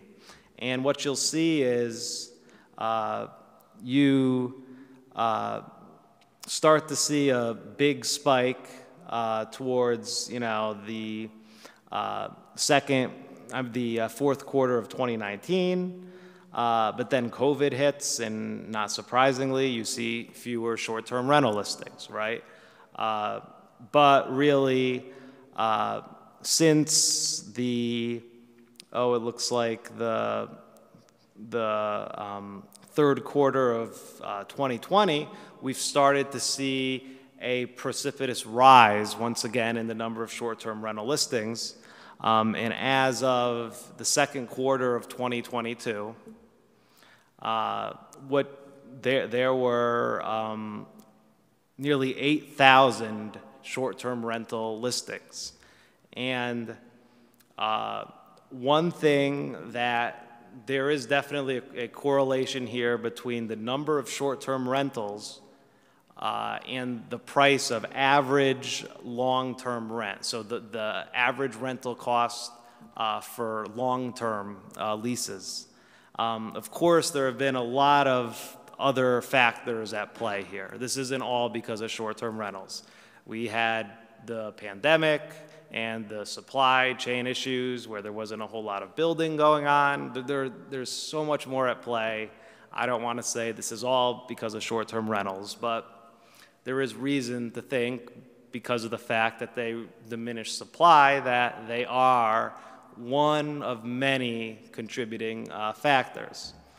And one thing that I was asked to also look at was long-term rental incentives. And in my research, I came across a program that was recently instated in Breckenridge, Colorado, where they are giving property owners up to $24,000 for converting their short-term rentals to long-term rentals. And in my research, what I found was that the policy took some time to start to work. But after 6 months or so, what you started to see was a decline in short-term rentals in Breckenridge as compared to other similar ski resort towns in Colorado. And I have a graph that demonstrates this. So this displays the number of short-term rental listings in Breckenridge, Aspen, and Vail, 3 cities in Colorado. Breckenridge, they instated their long-term rental incentive program, I think it was October 2021. And what you see is listings did continue to rise through Q1 2022, not too surprising given that that's really where ski season is at its peak, right? But then look what you start to see in Q2 2022. There is a decline in short-term rentals, whereas at the same time, Aspen and Vail, they did not see a drop in short-term rental listings. So this does seem to be working. Now, I will say this is a controversial policy for many because it's essentially government giving money to landlords who are often pretty wealthy. So it's controversial, but I think these data are worth considering. Is that all I had for short-term rentals? I think it is. Next, I was asked to identify non-congested areas of the city with adequate multifamily housing. Okay, and these neighborhoods are denoted in orange. Okay, these are census tracts, which are neighborhoods of typically around 4,000 or so people. And the orange census tracts are the ones where the average commute time to work is less than 20 minutes, and where apartments represent at least 65% of the housing units. And not surprisingly, these areas are in the southern part of the city. You'll see here this this orange part of the map. This is most of zip code 85260. You also see some areas near Camelback and Hayden roads that seem to be pretty non-congested and have a lot of apartment availability. Next, we were asked to look at current supply and demand dynamics. And what we found, and we've kind of touched on this a bit, is that between January 2021 and April 2022, housing supply in Scottsdale struggled to meet demand. Okay, the median days on the housing market, the median number of days that a house was on the market during this period of time fell from 49 to 21, okay? So the market was like red hot. And also the percentage of homes that sold above their list price increased from 17% to 59%. So people were engaged in these bidding wars, right, just to get a home. Now around May 2022, the market started to shift in favor of buyers as supply and demand began to converge. And by August 2022, the median home was on the market for 47 days. So pretty close to where it was in January 2021 before things really got crazy. And only 10% of homes were sold above list price compared to 59% in April. So from April 22 to August 22, the percentage of homes sold above list price dropped from 59% to 10%. So that's really dramatic, and it's a sign of a really volatile market, right? And these are just some graphs that illustrate these points for you. Pretty much just reiterating what I said, so I won't spend the whole lot of time on them. But what you'll see here is this line as sort of a U shape, right? And things have kind of returned to where they were in early 2021. Next, we asked to look at, we're asked to find out how prevalent cost-burdened renters and homeowners are. Now, as I mentioned, this is sort of a good news story, okay? So 40% of renter households are cost-burdened, meaning they're spending more than 30% of their incomes on rent. That does, in absolute sense, that does seem kind of high, right? But when you compare yourselves to other similar communities, you're actually doing better.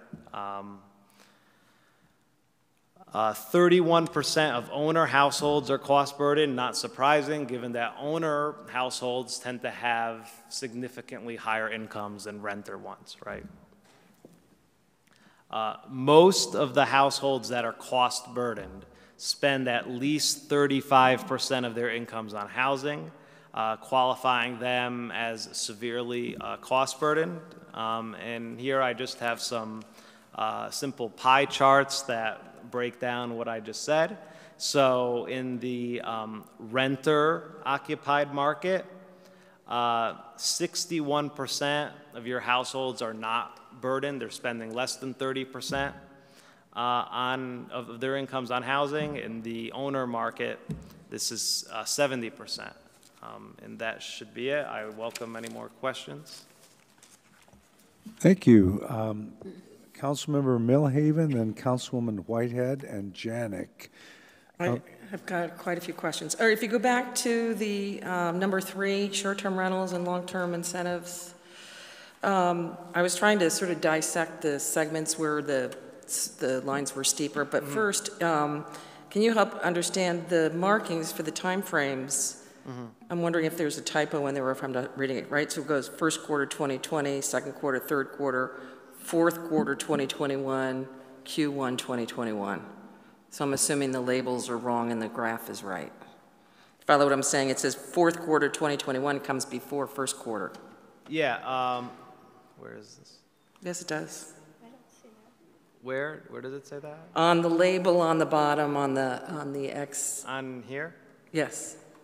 Yeah, this is this fourth. No, go to long-term. I'm looking at number 3, how short-term rental listings average long-term. No, there's another chart. The one before that. Another one. It might be this one? Yes. Yeah, it looks like the chart might have gotten messed up. Let's see. So I just want to make sure the data points are right and just the labels are wrong before I ask my question. Yeah, so the one you had a question about, it looks like what happened here is there was just a space where there shouldn't be, or there was, yeah. Like I'm assuming where it says Q4 2021, you really mean Q4 2020. Q4 20. Oh, right, now I see it. Okay, yes, that should be, that should say 2020. Okay, yes, so the correct. data points are right, just the labels. Yeah, okay. The data's right, the labels are wrong. All right, so if in looking at this then, if I look at fourth quarter 21 to second quarter 22, where there's the steepest rise in long-term rent, short-term rentals are relatively flat. Yeah. And then where we see the steepest rise in short-term rentals, long-term rent is relatively flat.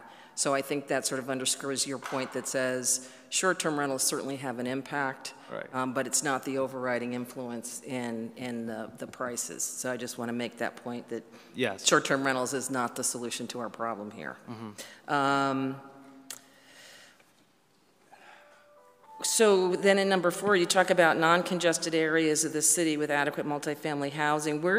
How did you come up with who has a 20-minute commute? So the American Community Survey polls a representative sample of residents, asking them how much time does it take you to get to work or school? Okay. Yeah. So seeing the overwhelming number of people who have a short-term commute tells me that people want to live near where they work. What it doesn't tell us is what's the average commute of people who work in Scottsdale, which really would, I think, start to get to what is the demand, what is the unmet demand for housing. Right. The other thing I'd like to point out is when we talk about shifting sales trends and days on market and things like that, we've really gotten back to a more normalized, right, 50 days is a more normal market rather than the aberrations we've seen more recently. And the other thing I'd like to point out too is, you know, when we're looking at over or under market, right, there are sellers' expectations for what they can get. There was a house that sold on my block about 2 years ago, and when the neighbors saw the price that they got, 3 people put their house on the market and said, I want to cash in on this. So some of the selling below list price may have been sellers' excitement, enthusiasm, ambition to really push the price, especially if you see a market where people are paying over list. Sellers are going to be a little bit more ambitious, so I think we need to be cautious when we look at that data too, to say it's as much a reflection as sellers' expectations as it is a function of the market.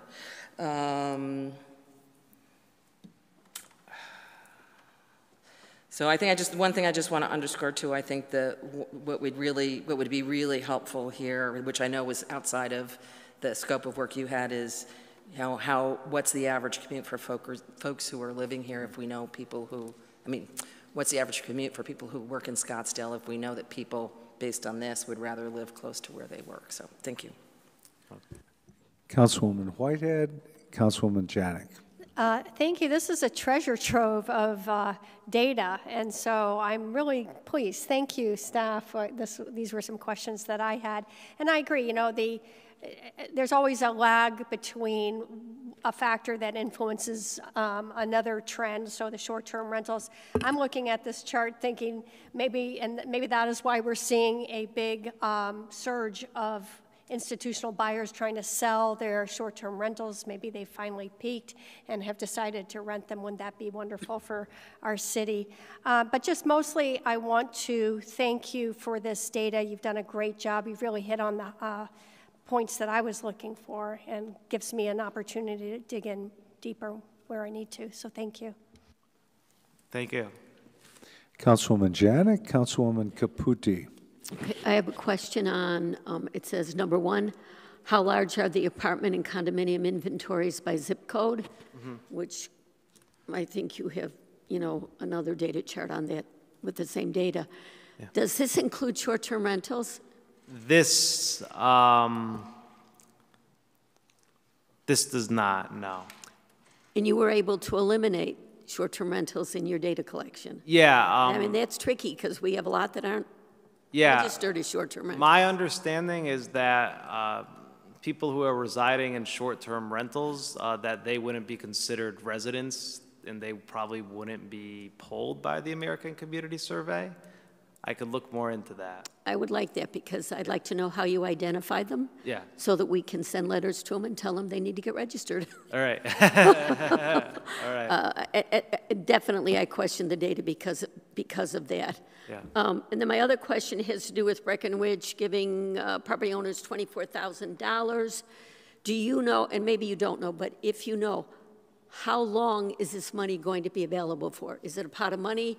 And once it's used up, we're done? Are they going to renew it every year? Is it for 5 years? Do you have any more information on that? So all that I know is that it was definitely in place last winter in preparation for the migrant workers who come up to work in the ski resorts. I haven't been able to find out any information about whether this is something they're going to be using long-term or, yeah. Okay, and again, thank you very much. This is really good information that we can all use to make decisions on where the city needs to go with construction projects and rental units, et cetera. So thank you. Thank you. Okay, Councilwoman Caputi. Just a couple of comments, not so many questions. So I took a couple of notes. One thing you threw out there, sort of 70% single-family homes versus 30% apartment condo. I think that's a really interesting number. We get asked that all the time. What's the percentage? How many apartments do we have? And I've asked city staff this question before, and I've been told that that hasn't really moved much in decades, that that's generally been our percentage, 70-30-ish, sometimes skewing towards 60-40, but basically staying in that range. And I just think that's a really interesting data point to underscore, because again, we get asked that all the time. The biggest takeaway for me after reading hundreds of pages of your report was that for the people who already live here, we can afford our houses. Our real problem is that we are not able to attract, the folks who might not necessarily be able to live here. Young families, people, workforce housing, that's the thing that we're trying to concentrate on here in our council. And I think what you've told us basically just reminds us of what we already know, that we can afford this city, but what are we doing about attracting young families, people with children, folks who might not necessarily be as comfortable. The other point I wanted to make just kind of underscores what Councilwoman Milhaven said. You show the before and after, and it makes it seem like, oh, the problem's been solved, we're affordable now. But I agree, it's simply that the market has normalized. I mean, having 10% of houses still selling above an asking price is a pretty hot market.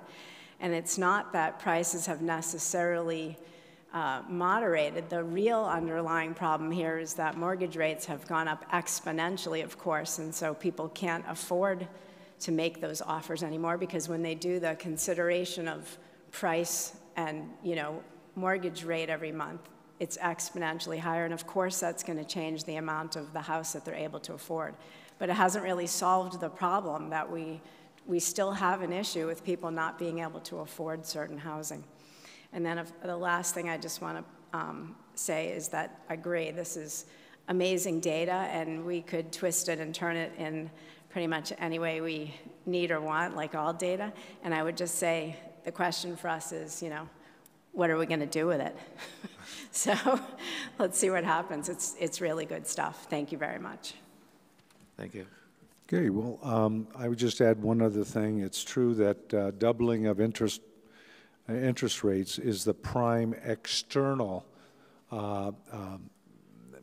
power that's propelling and will make growth more static, because people will not be selling if they own it outright or have a 3% mortgage. I went to the ULI conference last spring, and they predicted that people basically would not, 70% of the new mortgages were under 3.5%. So we knew that they were going to tip to 4.5. So upon selling and then realizing now, of course, they're 7%.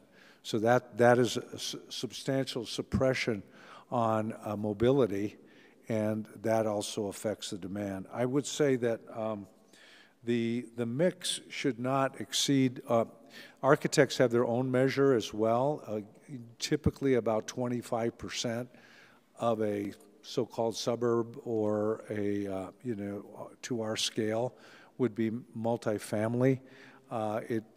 If it were to hit 50%, that would be really an overbalance, changing the identity of our suburban city, so to speak.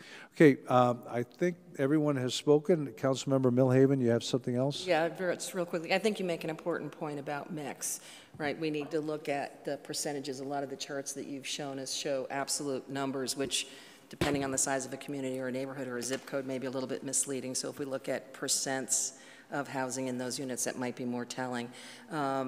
The other point I wanted to make was, when I looked at the 2020 census data, we have fewer rental units than the Phoenix MSA or Arizona or the US. So I don't know what the right number is, but I do know we have fewer rental units than most communities. So we want to make that point. And then the other thing I want to point out, if you go back to the owner-occupied market, I was playing with the calculator on my phone. The red adds up to 19,000 households.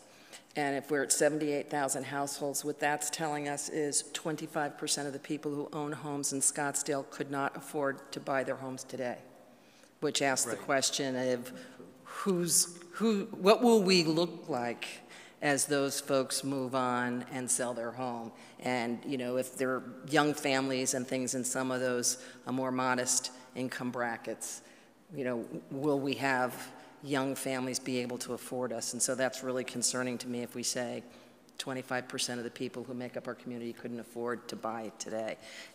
Lastly, I just want to say 30%, having been a mortgage lender in the past, right, if you want to get a mortgage, they have ratios for how much you want to spend. And so I don't know what the ratios are today, but they've always been sort of in the mid to high 20s to say your mortgage, your taxes and your insurance shouldn't exceed. So that 30% is a really good indicator for affordability, particularly as it relates to people's ability to qualify for financing. So thank you for the opportunity to make a few more comments. So thank you. That would close your part of the presentation. We will move on to the next work study item, which is housing and Human Services 5-year consolidated plan. Once again, Mary Witkowski, Interim Community Assistance Manager.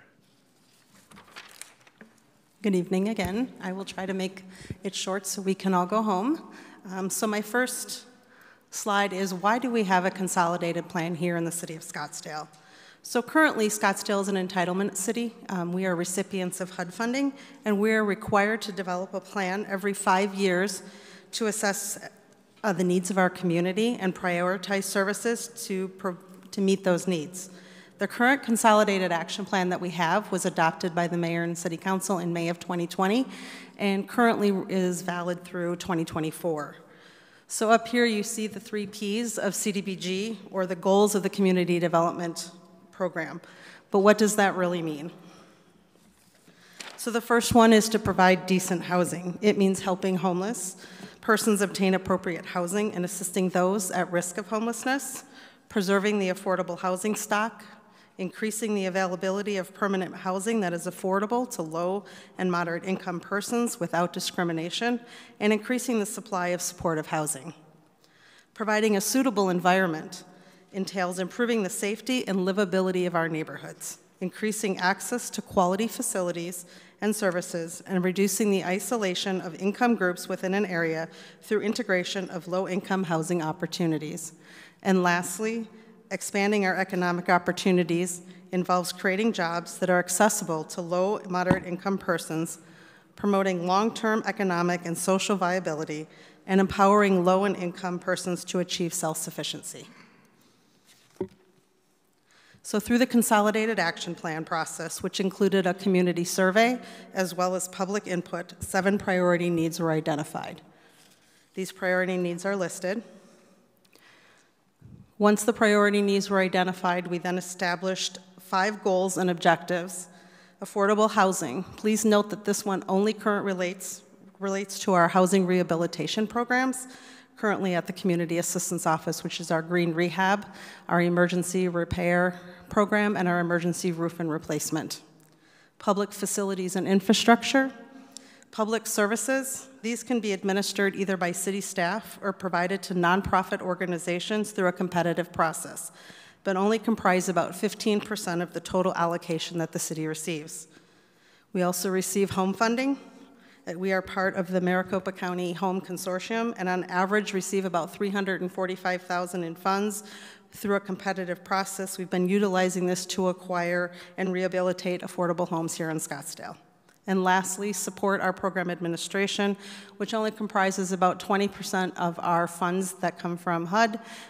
It pays for your personnel, public notifications, community outreach, and any additional studies, such as the housing study that just took place tonight. So what are some of the outcomes that we have achieved? So a picture is worth 1,000 words. So I put up some pictures of our current housing rehab programs. On the left, you'll see emergency repair, and on the right, you'll see a before and after of our green housing rehabilitation program. Through the last 3 years, we've assisted a total of 65 homes through green housing rehabilitation, our roof repair, and our replacement and emergency repairs. These numbers of individuals served has historically been much higher. On average, we are serving about 65 per year, but once the pandemic hit, we dropped to 65 in the last 3 years. The reduction is basically due to the fact that it impacted our ability of staff to go into the homes during the COVID pandemic. There was an increase or a decrease in labor supply and an increase in the cost of materials, also playing a role into the amount of homes that we could actually repair. So we do have funding programs. Public services include funding from our Community Development Block Grant, our Scottsdale Cares, general funds, Salt River Pima Maricopa Indian Community, and our endowment funds. Over the last 3 years, we have distributed approximately $1.7 million to nonprofits here in the city of Scottsdale, serving a combined total of 12,316 unduplicated residents.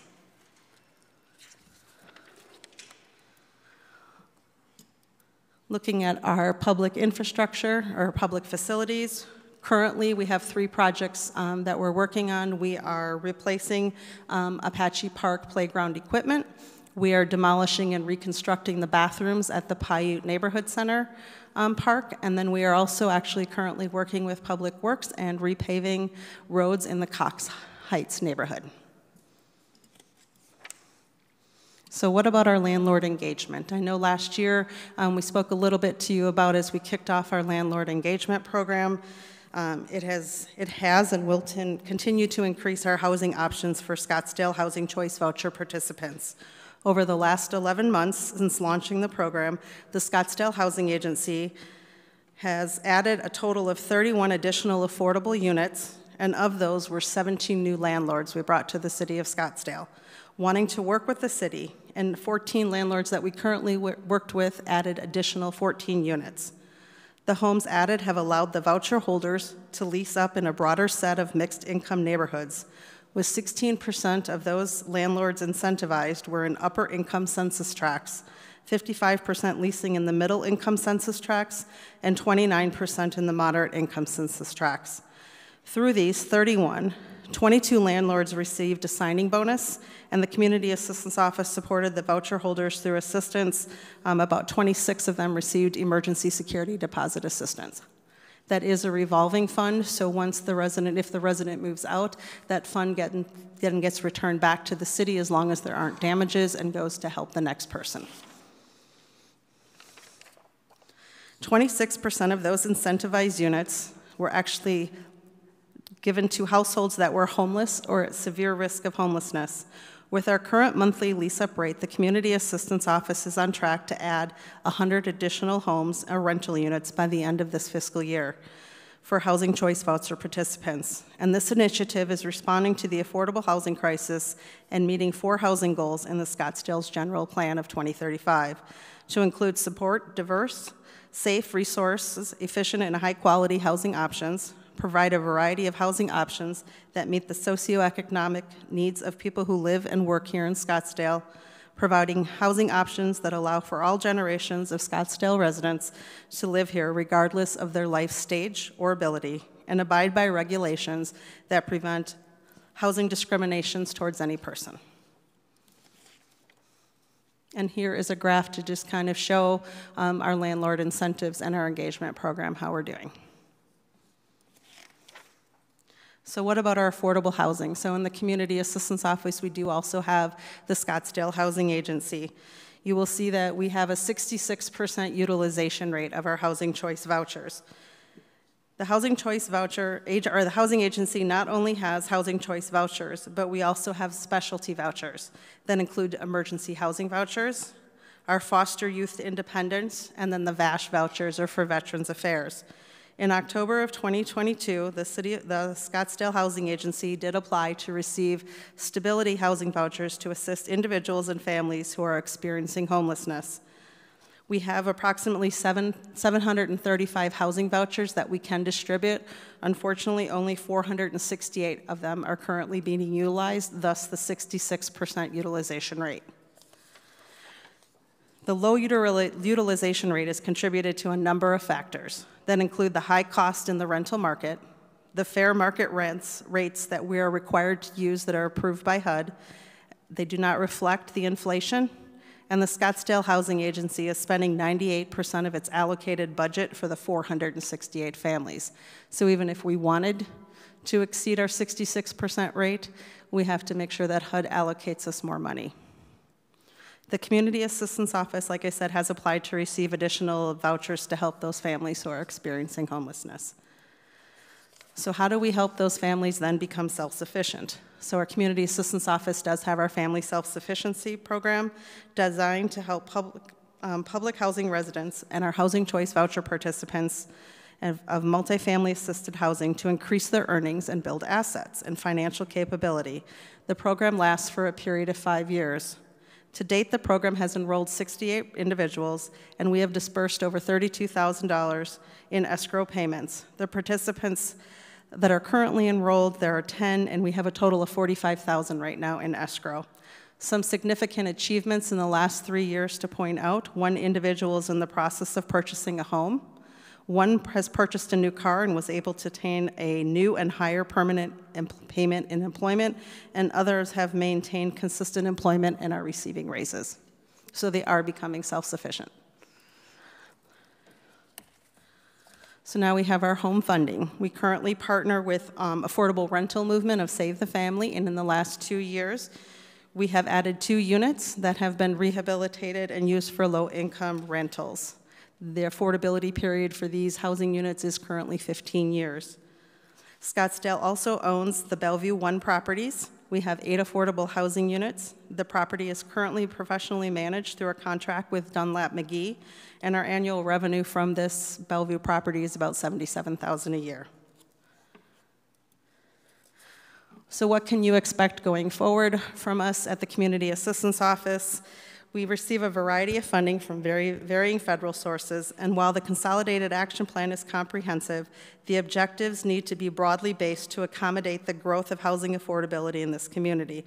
In the coming months, you will see a substantial amendment coming before Council addressing some of the following activities. One of them includes using our home funds for program year 22-23 or 23-24 to start a tenant-based rental assistance for seniors for those who are currently being displaced. So we're actually going to look to retain the funding here and operate it directly out of the Community Assistance Office. The City of Scottsdale also has received approximately $1.4 million through the home ARP funds, and we can only utilize these funds to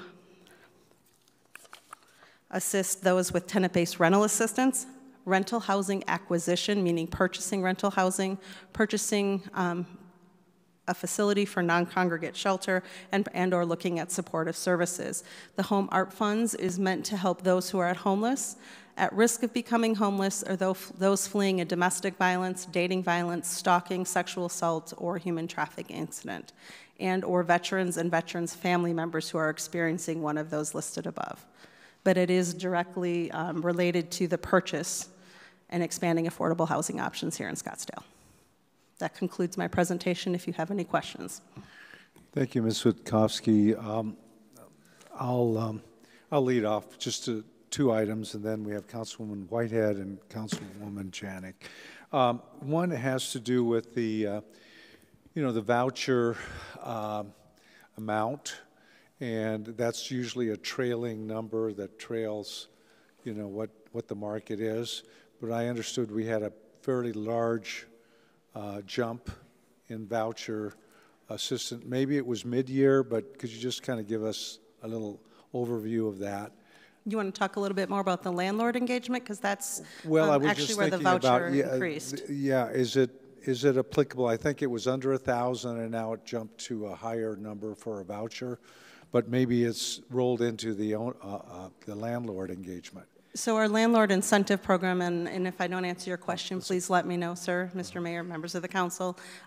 We do provide landlords currently a $1,000 signing bonus or incentive to sign into the program. We also have a damage claim program that we currently are not using because we just are starting to lease those individuals up. Those funds come from our general funds, and then our community development block grant pays for the emergency security deposit.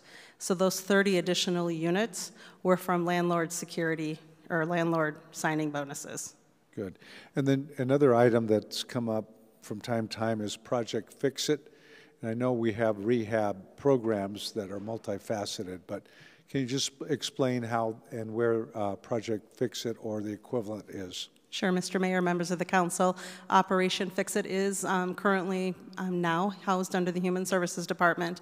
In the past, historically, our housing rehabilitation specialist did work with Michelle Holmes directly, and we do expect that partnership to continue with Mike Lopatch, who has taken over that program. Any types of programs that we can't offer, we do have an income eligibility with regards to our housing rehabilitation program. So if somebody is over income, we're not able to assist them through the HUD regulations.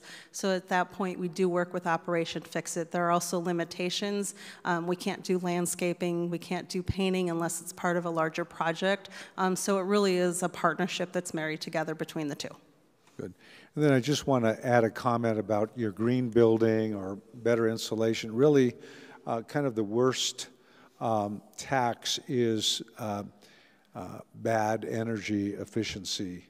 So here you have a renter with a home, renting a home with very poor insulation and so forth. And that's just, it's an avoidable expense. I'm glad we look at that with over 60 homes helped. Councilwoman Whitehead, Councilwoman Janik. Thank you. So it's nice to end where we're tackling the one area that we have the biggest need. And I think every city has this biggest need. So I also, Operation Fix It was on my question list. It transitioned. I'm getting calls that it's not available. Could you, I didn't understand your answer. Just one more time. Operation Fix It has been transferred over to the Human Services Department and is currently being managed by Michael Lopatch, Human Services Manager. But somebody looking to, I have people that are looking, that contacted and they said it's shut down. Is there, it's the same link on the city website? Is there a difference on how someone would reach out to get the?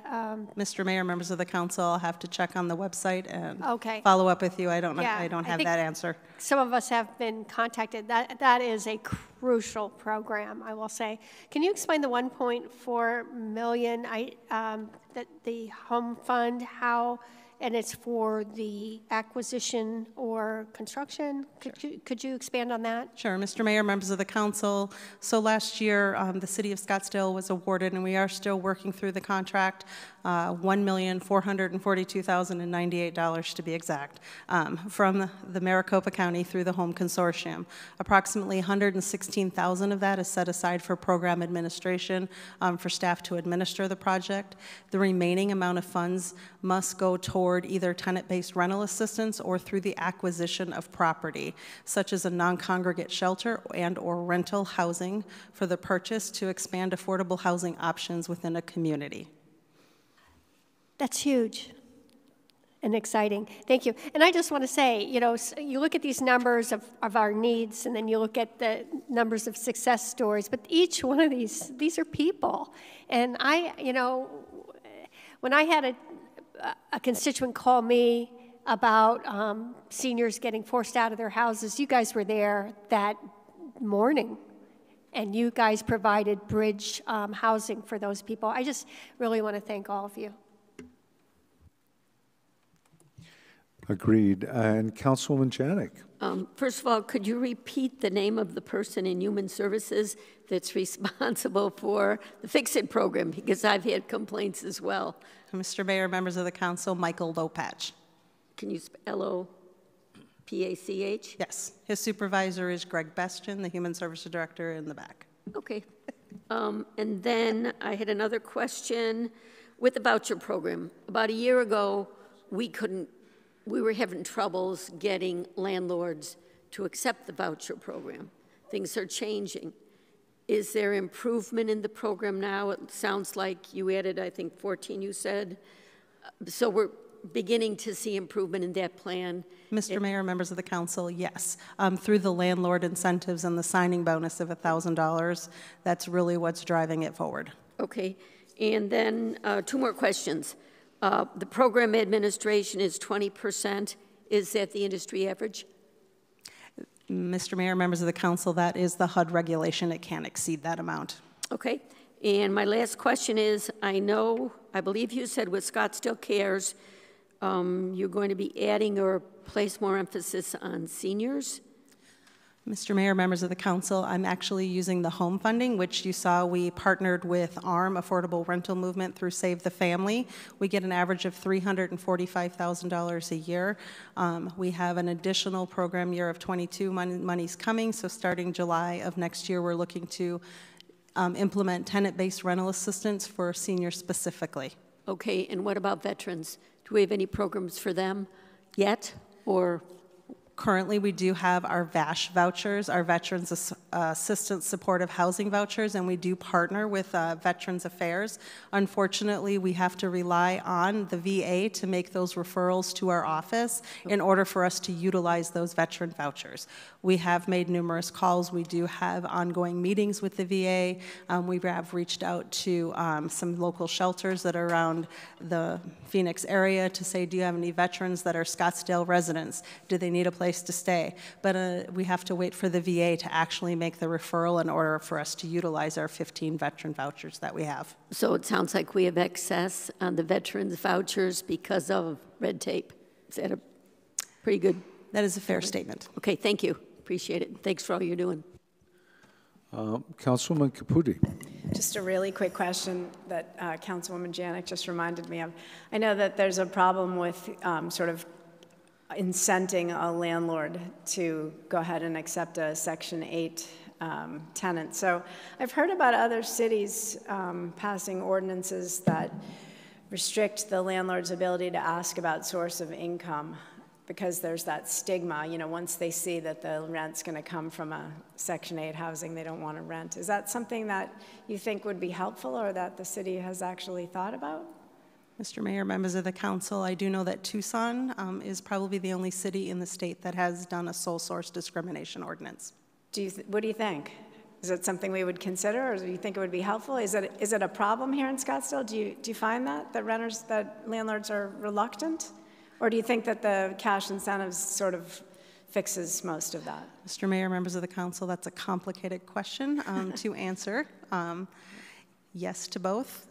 Okay. The incentives generally do help, but I can't. There are certain properties that are not willing to rent to Section 8 housing due to myths and stigmas, so it's about education and information. Okay, thank you. I think it's an interesting idea. Again, we don't want to interfere too much with free market and all of that, but it is interesting. That approach from Tucson just captured my attention. Thank you. Well, thank you very much, Ms. Wiskowski. I would just add, when our League of Cities discussion of this topic, there was an interesting formula whereby you had market and then below rate in the same complex. And I found that as an interesting solution. It makes the numbers, it's not that one is 100%, market rate and luxury or whatever, but there was some other medium with the mixed type. Okay, with that, thank you. We're concluded with our work study. And at this point, I would be open to a motion to adjourn. A motion, and I second that. And please record your vote. Thank you, Ms. Whitehead. We are adjourned.